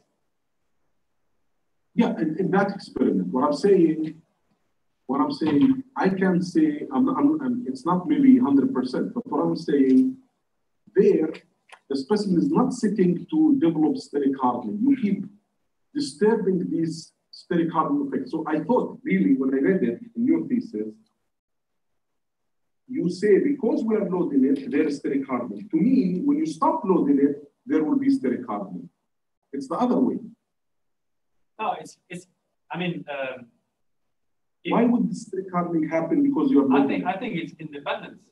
You could have both effects. Let's say you could have. I mean, it's not. The both effects would happen. You can test let's say you test the LV properties, the complex modulus at low amplitude, and you can have steric hardening during this test. And actually, this is what we saw. I don't see why it should interrupt this phenomena unless you have large amplitude that destroys everything. It could be in competition. It's not mandatory that the recording is stopped by the strain loading. Let's settle on this, I think, because I want to move to another question. Even if steric hardening happening, which is okay, fine, because you're saying small strain, that does not exclude that there could be an additional effect because of the normal stress that we simply are not accounting for. Because when you calculate G star, you take shear over shear, but there is a matrix should be solved that involves normal stresses, which is not here. There's coupling. Yes. I mean, there is coupling. You shear it, and there will be normal stress in this material, especially for the polymer modified, by the way. But you showed me good explanation of why you'd say, look at that language in the thesis, see if I revisit it, please. See if it sounded to me like you explained the steric hardening by loading, but you're saying they're independent. I like the way independent. I like that. Yeah, it's really independent. So what I mean, your argument is acceptable. I'm not sure, like during the fatigue test, I'm not sure that there are not a visible effect of the normal stress apparition. But independent to that, we did this test that proves that there is this phenomena which accounts for this 12% of the initial modulus. And we believe that it happens during the fatigue at low amplitude, but it's not definitive. I agree with that. Gabriel, can you go to the slide? You go ahead. No, this is really a lot of great questions and phrases. I think we have time. Okay, I have one more question. Go to the slide in your slide, switch to your presentation, in which you showed the ratio. I think Dr. Carter asked about the same thing. E modulus in the adhesion test versus G star. It was like a 10,000 ratio. Oh, yes. Yeah. So experimental results with simple test against the shear test. Yeah, what's the ratio? What was it? Oh yeah, 10,000. So it's so let's take the blue points. It's the blue points and the ratio between the odometric, the apparent modulus of the film, which is probably the odometric modulus of the bitumen, is so the ratio is it's a lot. What is this ratio? What is the explanation for this ratio? What are the parameters that add up to this ratio? I think it's just on the right. It's the quotient ratio. Our bitumen is really incompressible. It's close to being totally incompressible, which is why when you are in odometric condition, it's really stiff. May I explain? Because maybe in fact, due to the fact that the rock is very stiff comparing to the bitumen, so the rock cannot deform. It means that the bitumen film cannot deform laterally. And as it is incompressible, the stiffness is becoming infinity. Absolutely. In a dye solution, in a dye elasticity solution for thin film. Yes, that's elasticity solution. So it means that you can have a modulus between the bitumen between two aggregates. The one that you obtain is not the Young modulus or the shear modulus. Yeah, that's what. Much higher one. Right. Of 10,000. This is why the bitumen is becoming stiffer than rock. Exactly. Yeah, the solution is available analytically if you are compared to the dye solution. The dye solution for compressible. When it becomes incompressible, the ratio becomes huge. DAI, I think. But in fact, practically, the rock starts maybe to deform a little bit. It's not. But this try to obtain the quotient ratio, which is here. Just wanted to add. This is quite new. Yeah. So for the blue points, I look at the stress and strain amplitude, and the rock could not deform at all. It was too low. The bitumen was not stiff enough, and even the odometric modulus of the bitumen was far from the actual modulus of the rock. So the rock could be considered as rigid, and we have the odometric modulus of the film, which is obtained by this apparent modulus here. So it's yeah, we have access with that. We have access to increasingly stiff modulus and near incompressibility. Yes. So the figures for the Poisson ratio are actually I think they are good.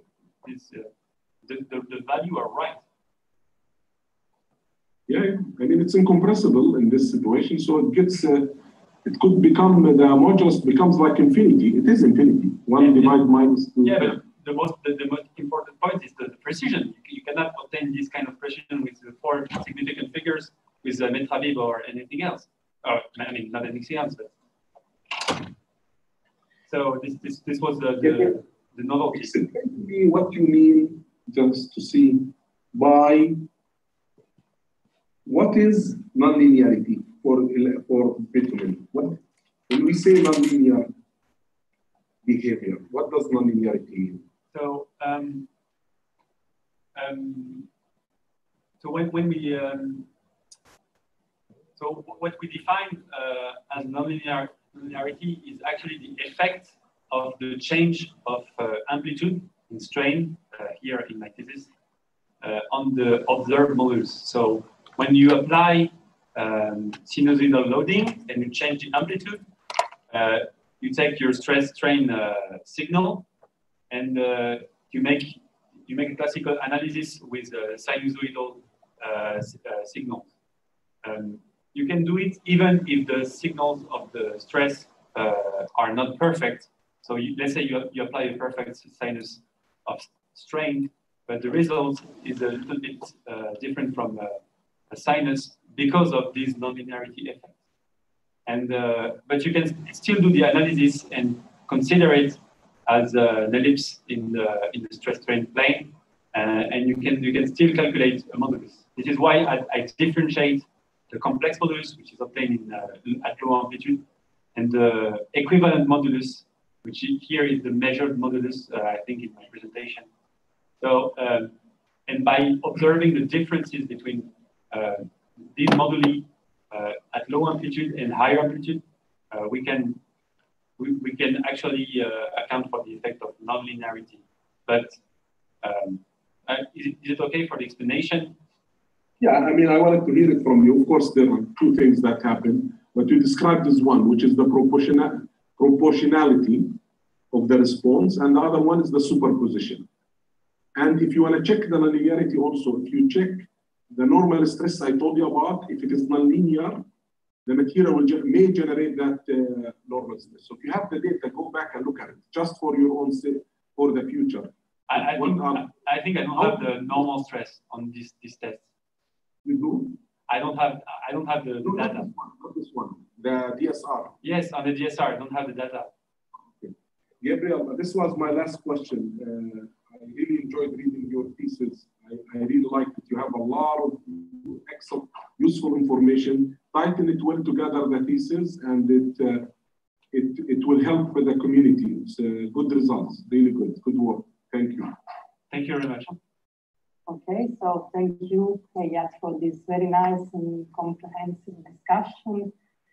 So at this point, I guess I will give the speech to Dr. Pouget. I know that you work together, but maybe you also have some remark or quick question. Yes. Thank you. Thank you for the presentation.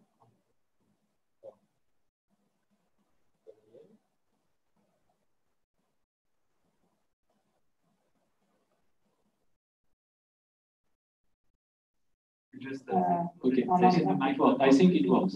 No? Yes.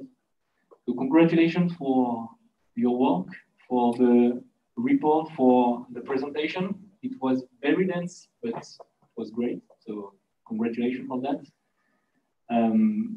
I remember the day you asked us to order 100 liters of pure alcohol, and we were asking at that time, will he really use it for his PhD? And it looks like it's really the case. So congratulations to have set up such a complex procedure in the lab for modifying the interface between the aggregates and the bitumen. So it's a great job. I have kept the higher quality alcohol for just after. Okay, good. Good to know. So of course I will have some questions. It will be more from the industrial point of view than from the scientific point of view. So it will change a little bit from the previous comments. So the first one is the comments on your slide 4. I don't know if you can go back to this.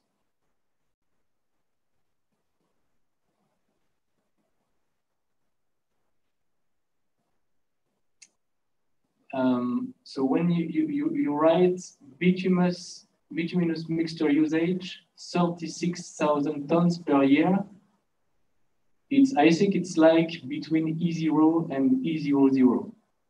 There is a factor 1,000 between, but the reality is more 36 million tons per year. Million tons? In France.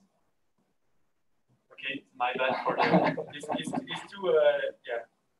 I cannot handle too big figures. So okay, because 36,000 tons is quite small. Indeed, yes. It's just a remark, big issue. My second remark is more a question. So you say that there is a good link between gamma 6 and epsilon 6. So the gamma 6 is the fatigue resistance for the bitumen, and epsilon 6 is the fatigue resistance for the mixture. So for one nature of aggregates, you say that there is a good correlation between these two parameters. A fair correlation, no? Yes, but it was not only for one type of aggregate. It was the general conclusion on the 5 different types of aggregates. So I think you didn't use this, you don't use this figure in the presentation, but in your reports, it's yes, it's in your presentation. It's a figure 415. So I think it's. Yes, or I think in your presentation you have it. Is the same? Yes, in slide 22 maybe.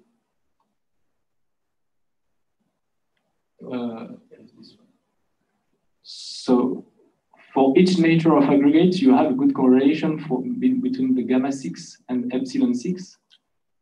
But as soon as you take into account the different nature of aggregates, you obtain correlations that are not so good. So you have the figure 418 in your reports. So maybe we can have a look on this. And you said that you have a fair correlation between the experimental epsilon 6 and the predicted epsilon 6 when taking into account the ETSR, the PMB modification and the modulus.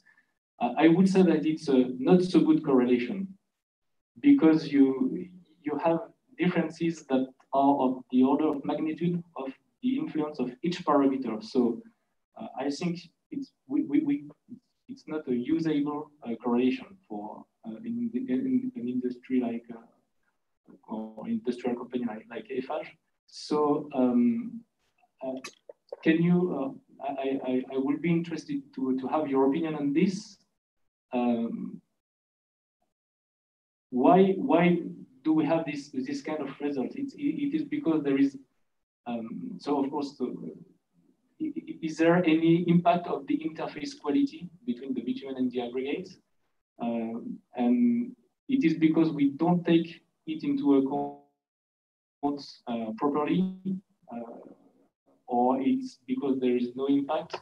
Do you have an explanation maybe to give? So for the jury members, so this is another figure that the micro.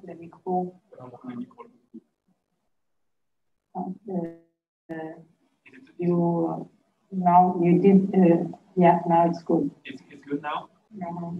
Okay, so this figure that you're talking about, Simon, is not presented in my work. So basically, I just made the predictive equation for the fatigue performances based on. Okay, I've just made a predictive equation on the mixture performances based on the other results. So I think it was included that I included the modulus and the ITSR. So the idea was, can we predict the mixture performances without doing the experiment, because this is the last experiment you do when you do a study according to the French standards. I would say that in terms of correlation, it's really not good. I won't argue with that. And I'm sure this is obvious that there is the effect of interface between the different aggregates and the bits for a given bitumen. It's sure because we've observed it in my force campaign, and the minimum, we know that the discrepancy you can obtain is at least 20 microdef on this epsilon 6 value. So if you change the aggregates, you change the adhesion properties, and obviously you could change the performance overall due to this different interface of different adhesion. So if we look closer to this regression, we can see that the actual discrepancy between the prediction and the result is also 20 microdef. So this is definitely something that if you have huge discrepancy between two mixtures, you can actually use this curve. But I wouldn't use it to predict anything which is finer than 20 microdef on epsilon 6. That's it's not usable for. I think unfortunately it's not usable when you change too much parameters. But if you take the same aggregate, maybe you can use it. If you keep the same aggregate, let's say you work with a CO aggregate, the core mini, maybe you can definitely use this result, I think. And how can we improve this? Do we have to take into account another parameter? I don't know. Maybe the ones we use for the predictive equation are not the right ones. Do you have some maybe? Yeah. Can you give some ideas on this? Or is there other parameters? Maybe we have to take more than only the interface behavior into account. Maybe do we have to take other things? If you have some ideas on this. Can you hear me? No, I'm muted. Yes. So this, I think this could be greatly, I don't know greatly, but this could be improved definitely, because I didn't have time to use the data results of the fatigue of bitumen to include these in this equation. But this is something. This is for starters. This is something you could include, because as we've seen, there is a good relationship. So I will include this. This wouldn't solve. Well, you would have to, if it works, you would have to perform fatigue test on bitumen in order to predict the result on mixture. So I don't know if it solves the problem of time-consuming tests, but maybe it could help. I'm sure that we can have better parameters for this predictive equation. It was just a trial to see if we can see anything. But I think there is definitely more accurate parameters And one of them would be just the fatigue performance of bitumen, which we discussed in this presentation. So it would be interesting to try to add the fatigue performance of the bitumen in this correlation. Maybe we can have maybe much more interesting results. And regarding the time consumption of fatigue tests, I think we can use also the last test for the fatigue on bitumen. Do you have any? I don't know. What are your thoughts about these tests?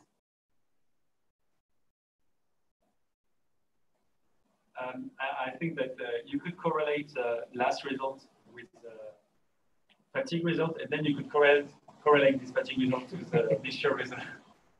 So, I mean, the last approach induces a lot of potential bias because it's accelerated at really high amplitude, and I think there are all the reversible phenomena that are occurring at the same time, and we do just a simple analysis of its fatigue, its damage, so it's fatigue damage, and you can take. So I think it's not. I think it's you can do it and see what you have, but probably no. I won't say probably, but it's possible that it's not accurate. Maybe. So would you recommend to? Would you recommend to modify the interface behavior to improve the mechanical performances of materials, and how do you do? Because the procedure you use is not completely usable in an industrial scale. So how will you do that? So I would buy a lot of alcohol. They didn't hear. No, I would maybe buy a lot of alcohol. No, I think that the procedure, obviously the procedure we design, we discussed that the procedure we design is really not applicable to industrial size, let's say for a plant or a mixture plant. So it should be improved and simplified a lot. And I think it's an engineer work. I think it's a chemist engineer work because the surface modification is really complex, and to be optimized, I didn't have the knowledge to do it in my business, and that's a pity, I think, but it's how it is. So no, definitely, I think it could be greatly improved and really simplified, because the silane I used were really expensive and they were perfect, but maybe you can go with industrial silane with really low quantities in a vapor. I don't know, with a vapor when you heat them, possibly without water, because there is synthesization procedure without water actually. In my procedure, the water was used because it favors the link between the surface of the aggregate and the silane. But I know that the reaction is not requiring actual water. So maybe you could do it in a vapor phase. But it is really a question that goes beyond my capability. But we always discuss that, so I know. Yeah, it was just a question. But maybe only the ethanol is sufficient, because we've seen that you got a slight improvement in fatigue performance. So it's not the ethanol doesn't cost much. Okay, thank you for your response. I give the mic to the president.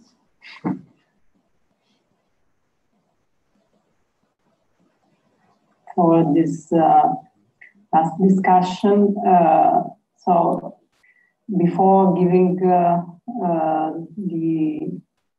thought to your supervisors, I guess I will have myself some remark. Actually, this is not my very field of expertise, but however, I also have some curiosity, I would say, that stems from your thesis and presentation. So in the beginning, for example, you make a 3-point bending test on a specimen which has a very strange shape. It's 2-point bending, yes. 2-point bending, okay. Right. So you have a strange shape. Why is that? Is this a reason for having this shape? Is this a standard test or for this kind of materials? And if you know the reason of this asymmetric shape. Yes, actually it's a good question. Because there is also the prismatic shape where you don't have this trapezoidal specimen. Mm-hmm. I don't really know. Because, you should know. No, I mean the difference between the prism and the trapezoidal specimen, because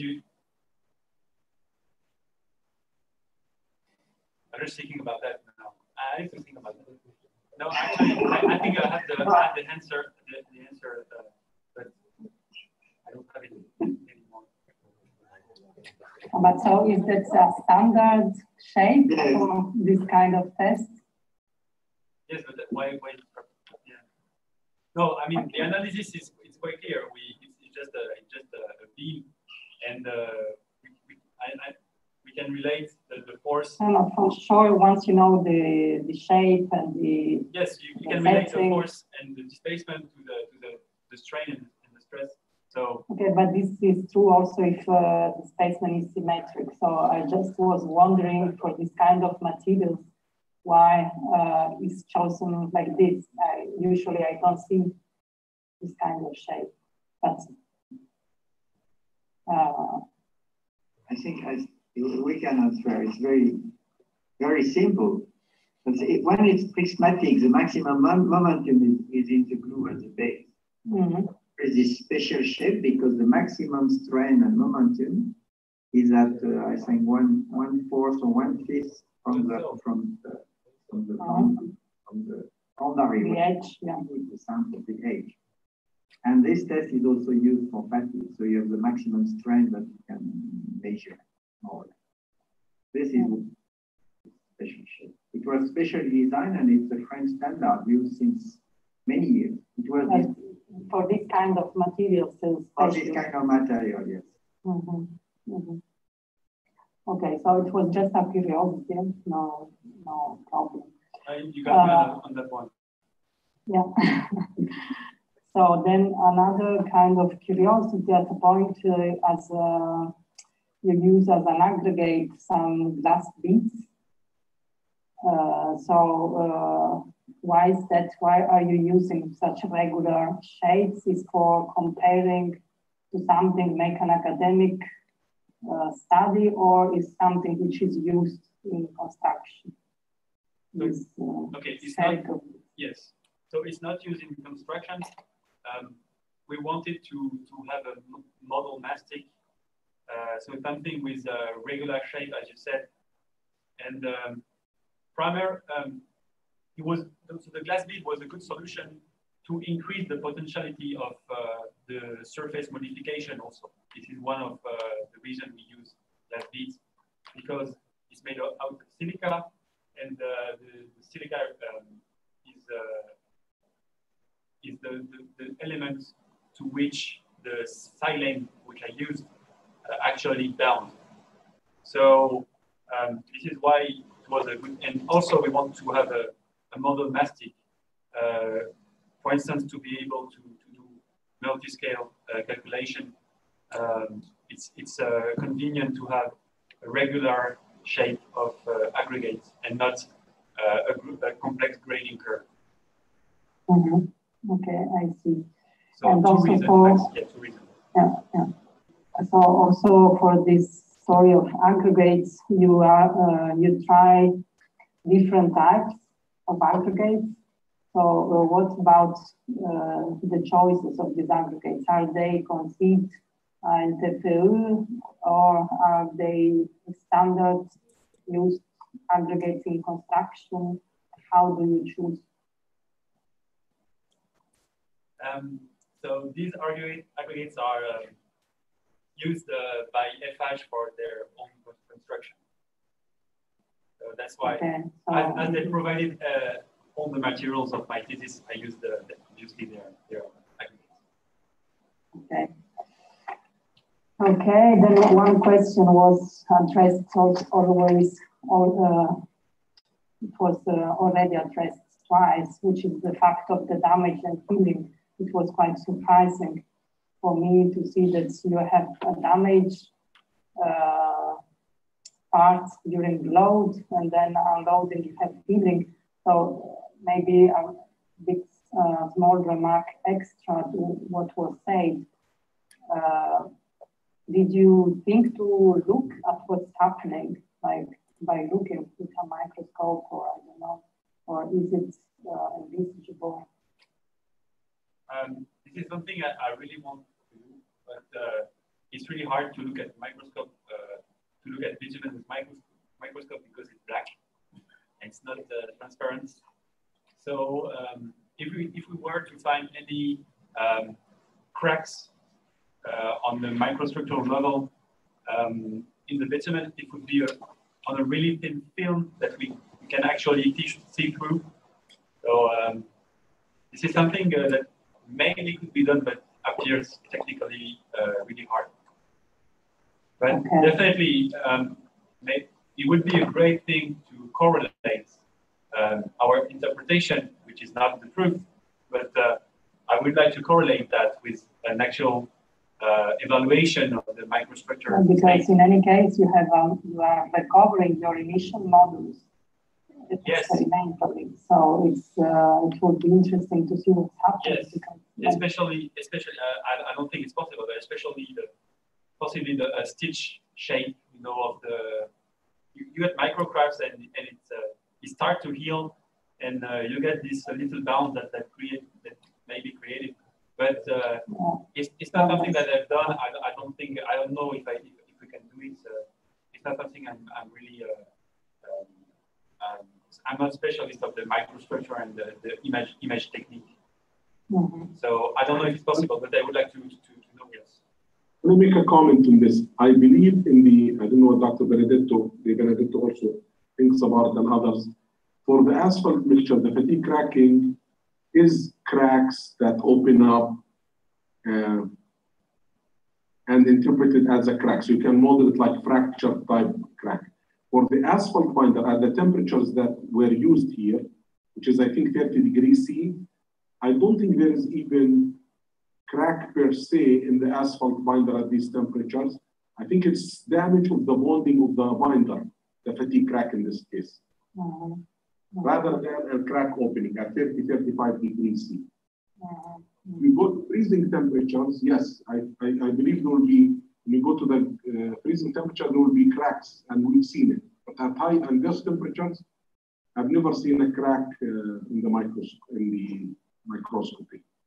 In that. It is at 10 degrees. Yes. 10 degrees, at the end of the test, you can see the cracks. Yeah. And when it failed. So we don't know. I don't know. Really, I don't know. At the beginning, I didn't believe that I could have micro crack within the bitumen at that temperature. But now I doubt a little bit because of some results we have, and especially the one from Gabriel. Because at the end of the test, there is a crack in the sample. So I don't know. In fact, it's really a mystery for me. At 10 degree, I think you will have, you may have crack, but I think you ran it at what temperature, the binder? 20, 30, was it? No, 10 degrees. 10? 10 degrees. I'm looking for a photo. I mean, I think that's an excellent question, Angela. I don't, we always call it fatigue cracking, but we usually do fatigue cracking in the US at 20, 22, 25. At those temperatures, you don't see cracks. So you I agree with you. But Professor Massad, are you talking about cracks in the binder phase within the mixture or just in the bulk bitumen? Only binder, even only binder, no mixture, just the binder in the DSR, like when you want the fatigue cracking.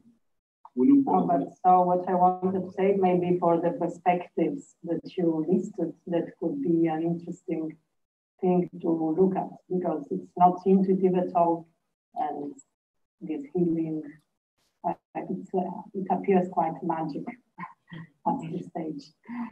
Like, okay. So, for instance, this is the type of crack I obtained, macro crack I obtained at the end of the fatigue test with ASR. And this is only bitumen. This is 10 degrees. It's only bitumen. Only bitumen. Yeah. At 10 degrees, yeah? Sorry? Yes. 10 degrees C. 10 degrees C, 10 hertz. Yeah, 10 hertz, that's a lot of frequency, and 10 degree. So if that is yes, I agree what you see. But usually when we do fatigue cracking for PG grading, it's 22, 25, right? In Canada, there will be less, maybe 20, 18, and the fatigue. At those temperatures, you don't see crack like you see it here. But still, we call it fatigue cracking, which I... There is a flow at this temperature. It's a flow. Yes. You see, Angela, this material is incredible. Yeah. So I'm sorry for asking. I don't think we are studying this now. These are excellent questions. I think we should ask more of them. Yeah. See that time. So, maybe this is a good perspective to unveil. Then there is this no sleeping interface condition that astonishes me a bit, because as Hervé was saying, the rock is very stiff and the other material is very soft. So how do you guarantee this condition? For me, it's a bit strange. But you say that your results finally are agreeing with the experiments. Yes. So did you check experimentally somehow that the condition was satisfied? Mm-hmm. I don't see how I can ensure that there is no sleeping at all, experimentally speaking, because the simulation was using this hypothesis of no sleeping.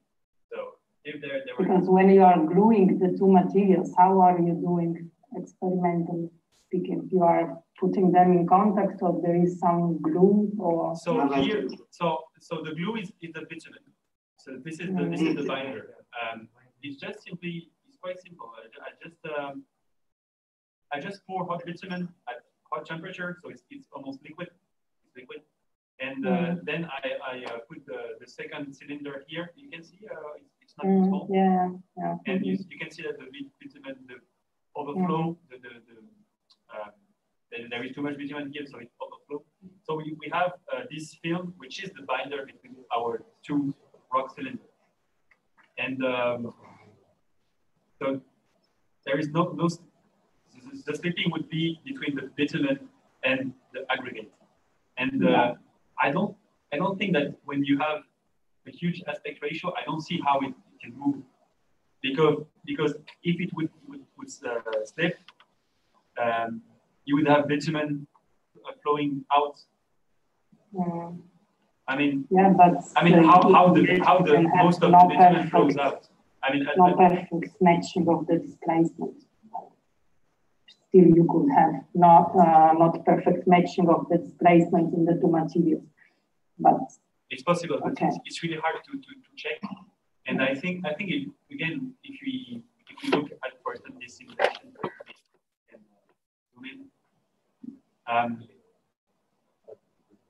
sorry. I think we can answer rapidly, because I doesn't know bitumen. Bitumen is a very sticky. Incredible. It is incredible. I mean, cannot move. Treat the surface. Okay, I see. Yeah. So for this, I ask. On dit que le bitume est très attachant. Oui. But it could flow at high temperature, maybe. I mean, it could flow out at high temperature, but I don't see how it's possible at the temperature I tested. I see. For this, I asked if there was a glue, but actually, okay. Okay, so that was it. And maybe just a last curiosity about modeling, because you made a lot of experiments, as it was remarked by everyone. But what about modeling? Did you get interested in something? I saw you showed some rheological models, but they were developed before. Were you interested in some modeling aspects somehow, or you just was entirely focused on experiment? The goal of the purpose of my thesis was not to look at modeling specifically. It was mainly about experiment, as you said. The model, the LV, for instance, the linear viscoelastic model we used was developed and used by our team for a long time. So I didn't include any novelty on this model. So no, even for the result with all these, I mean, yeah, the only contribution maybe would be the correction of the effects of the different reversible phenomena, which is a model in itself. But this is the only contribution on the modeling part, I would say. Okay, I see. Well, thank you very much for answering. And now you will have your two supervisors. I don't think they will have technical questions, but maybe Dr. Souza. Yeah. He's coming.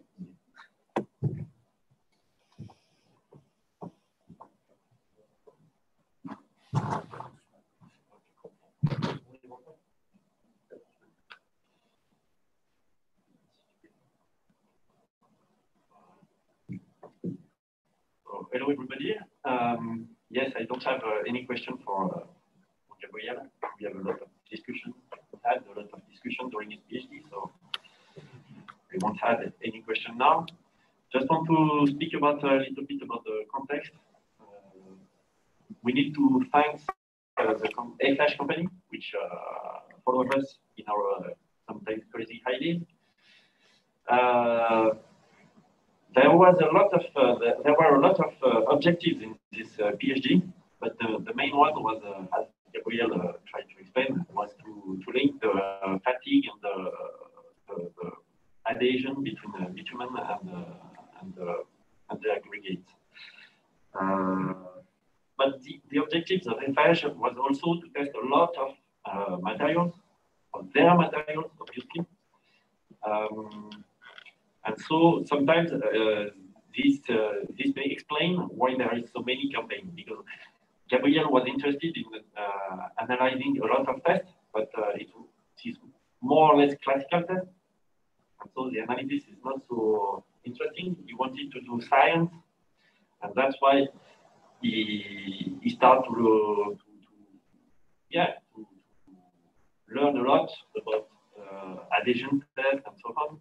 And he performed tests in another part of the lab with another team, which was, this test was not in his how to say, ability when he started the PhD. So he needs to learn a lot, and that's maybe explain why there is so many parts in his PhD. Another point is that when F5 wanted to add one materials on their side, on our side, we wanted to add one campaign. This was the deal, more or less. So we need to thank IFAS to help us. We are doing, we have industrial, we try to have industrial objectives in our PhD, but we also try to explain and observe phenomena, and so to do science. So thank you, Gabriel, and this is what I wanted to say. So. Thank you very much. So finally, we leave the stage to Hervé if you have some final comments. Okay. Obviously, I will have no question, and I think most of things was said by Cédric about the context. I must thank FH for the long partnership relationship, and friendship. And this partnership really help us in doing advanced research and more new development. And this support is very appreciated. As you understood, all the experimental question was discussion, and we had discussion with an industrial company and a research lab. And of course, you have the explanation why you have campaign one, which is a classical approach with rather practical results that you can use in practice, and then more fundamentals, the new test and the serialization that are more on our side research. And I must say that Gabriel made a great job in doing all this thing and in succeeding of answering the question from really, really different origins. I must say that it was very agreeable to work with him, and he is very agreeable and dynamic, and with a good mood. He has a good mood and brings a good atmosphere. And within the team of PhDs, it's there is always great support and a good atmosphere and good mood. And it's thanks to all the team, and especially thanks to Gabriele. And we could say that, in fact, he's like bitumen. He's very attachant in French. It's a special play with word. You see, attachant is compliant.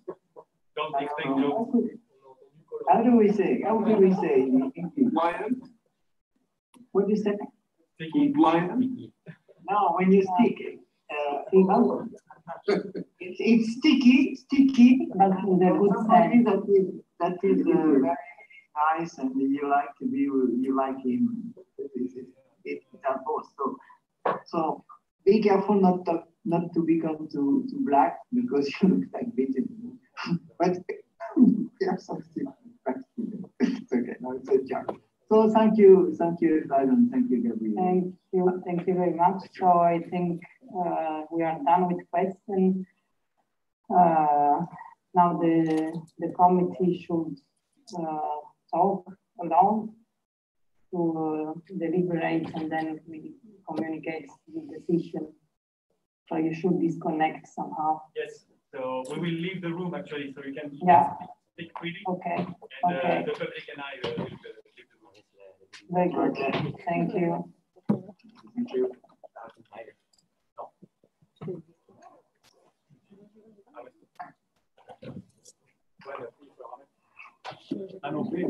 When do you guys require the student to write the dissertation in English when it's in French? It's his choice. It's un micro.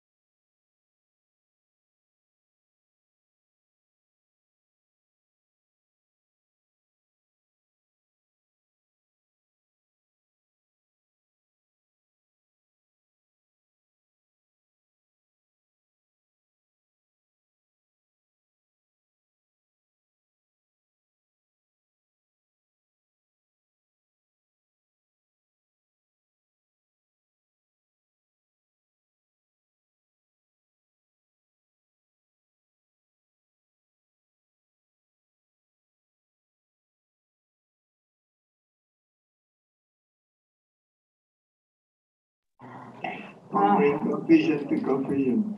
But that was good to delegate myself. I was like, okay, so this is for president, and the president don't have to sign. Ah, everything, oh, candidate. Okay. So,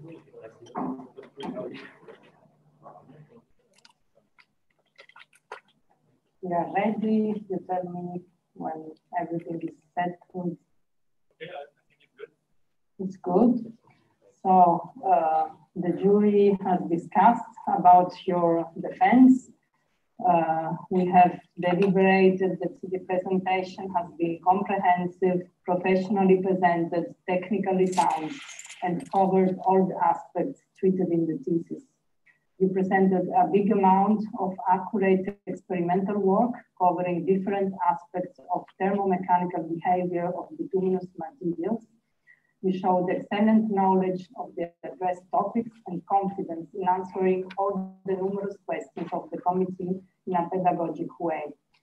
The presentation showed good balance between experimental work and analysis, and this research work is excellent in terms of both breadth and depth.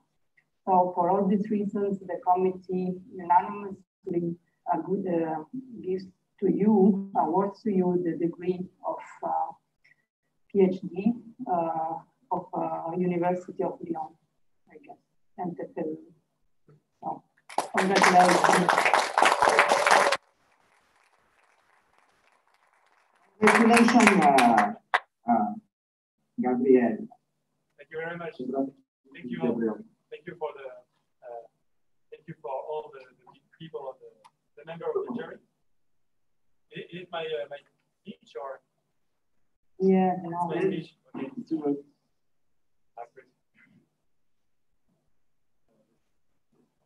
I don't want to share then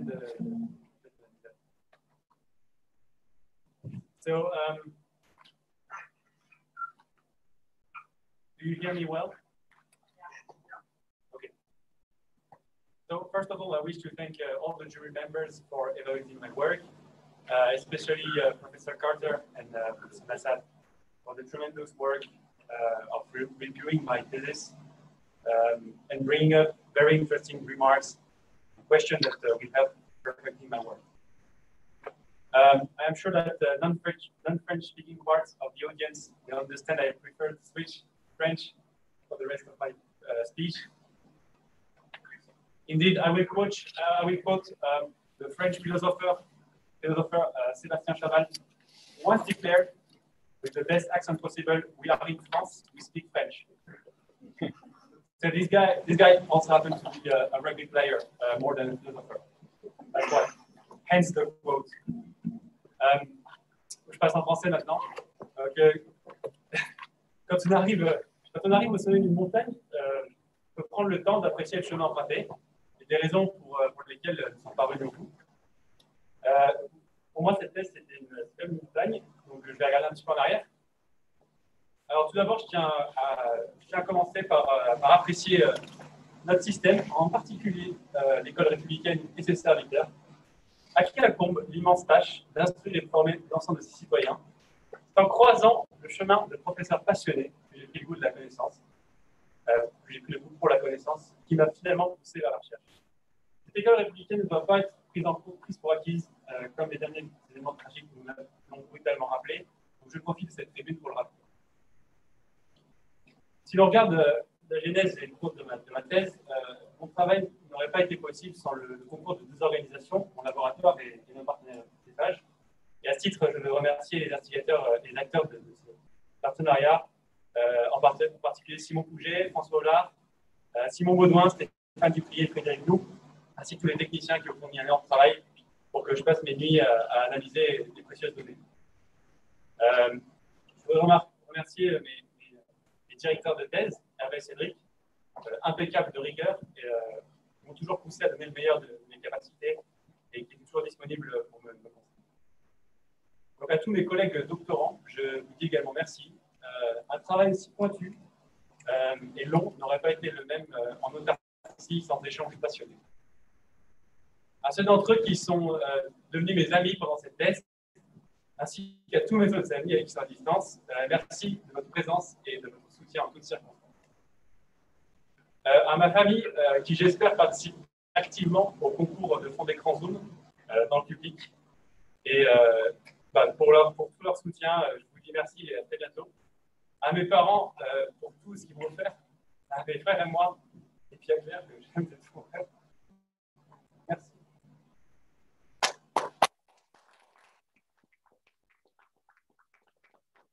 Mais je vais dire quand même en citant un autre philosophe français qui préfère, qui était plus amateur de boxe que de rugby. Donc je vais citer Albert Camus qui disait que mal nommer les choses, c'est ajouter au malheur du monde. Je pourrais dire que j'ai eu de la chance d'être là aujourd'hui, mais en réalité, je crois qu'il convient beaucoup plus de dire que j'ai eu la chance de croiser autant de belles personnes qui m'ont aidé à être là où je suis. Le reste était assez naturel. Merci.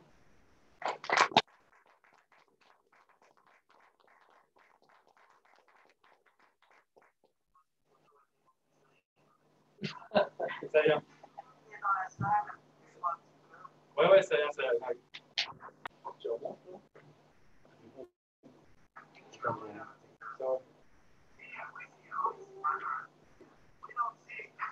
Ok,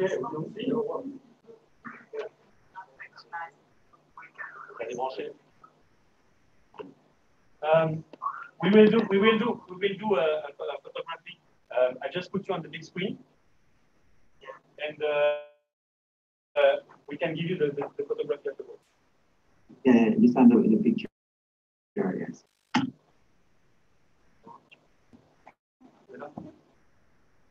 Who's the photographer? We are on the screen and they take the picture. First with the jury and then with the team. The jury and then the team. Yes. I want to have the picture.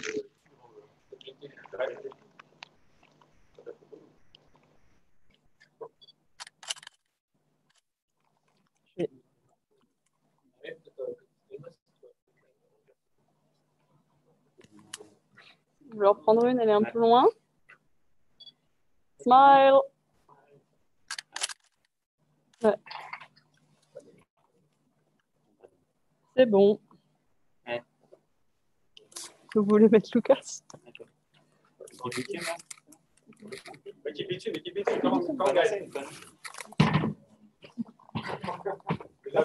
Il n'y a pas moyen de. Il n'y a pas moyen d'allumer la partie là, parce qu'en fait c'est super sombre. Si c'est possible, ce serait.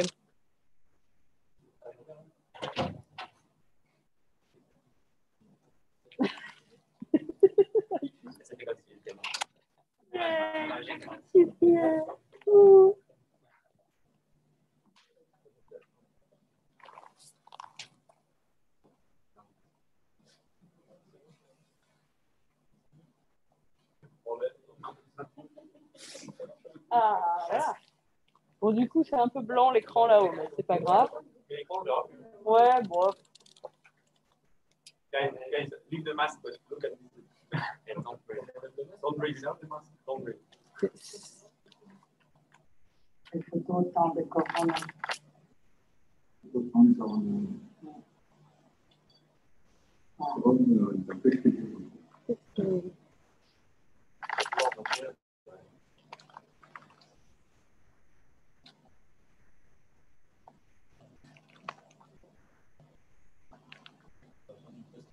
Ouais, c'est très sombre.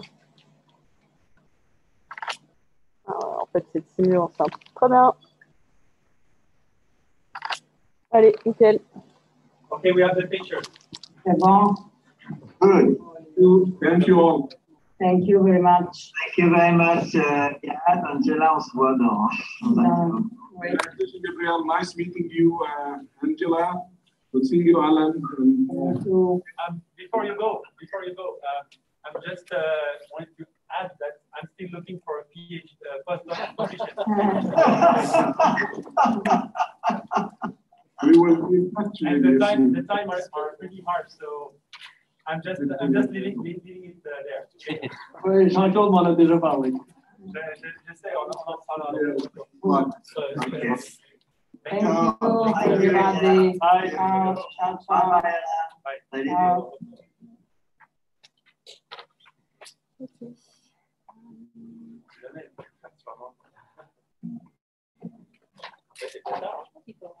Après, c'est le Qatar.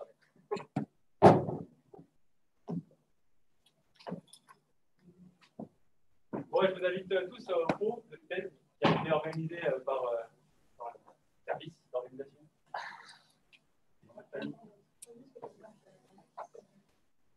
C'était pour vous l'alcool qu'on a commandé pour Ah bon? Je vais juste partir avant 21h. Bon, on fait là ou. Non, en décembre. Et on peut arrêter. Ouais, c'est-à-dire au revoir. Ah, ouais, c'est vrai. I miss community manager. C'est bon, ça filme encore ou pas? Ouais. Bon, merci à tous d'avoir suivi sur YouTube. N'oubliez pas de vous abonner, pouce bleu, la cloche, tout ça. Allez, à plus.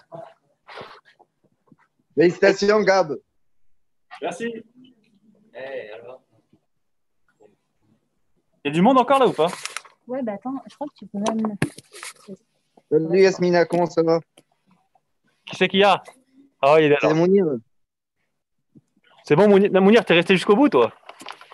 Ouais, j'ai coupé certains bouts, mais j'ai assisté au début, un peu au milieu, puis à la fin. D'accord. Hey, Je me déplaçais entre chez moi et l'école. Mounir, je t'ai vu sur Zoom en voiture, sérieusement. Ouais, ouais. Félicitations, Gabriel. Départ, hein. Félicitations, Gab. Hein. C'était très bien. Allez, au revoir, Gab. À la prochaine.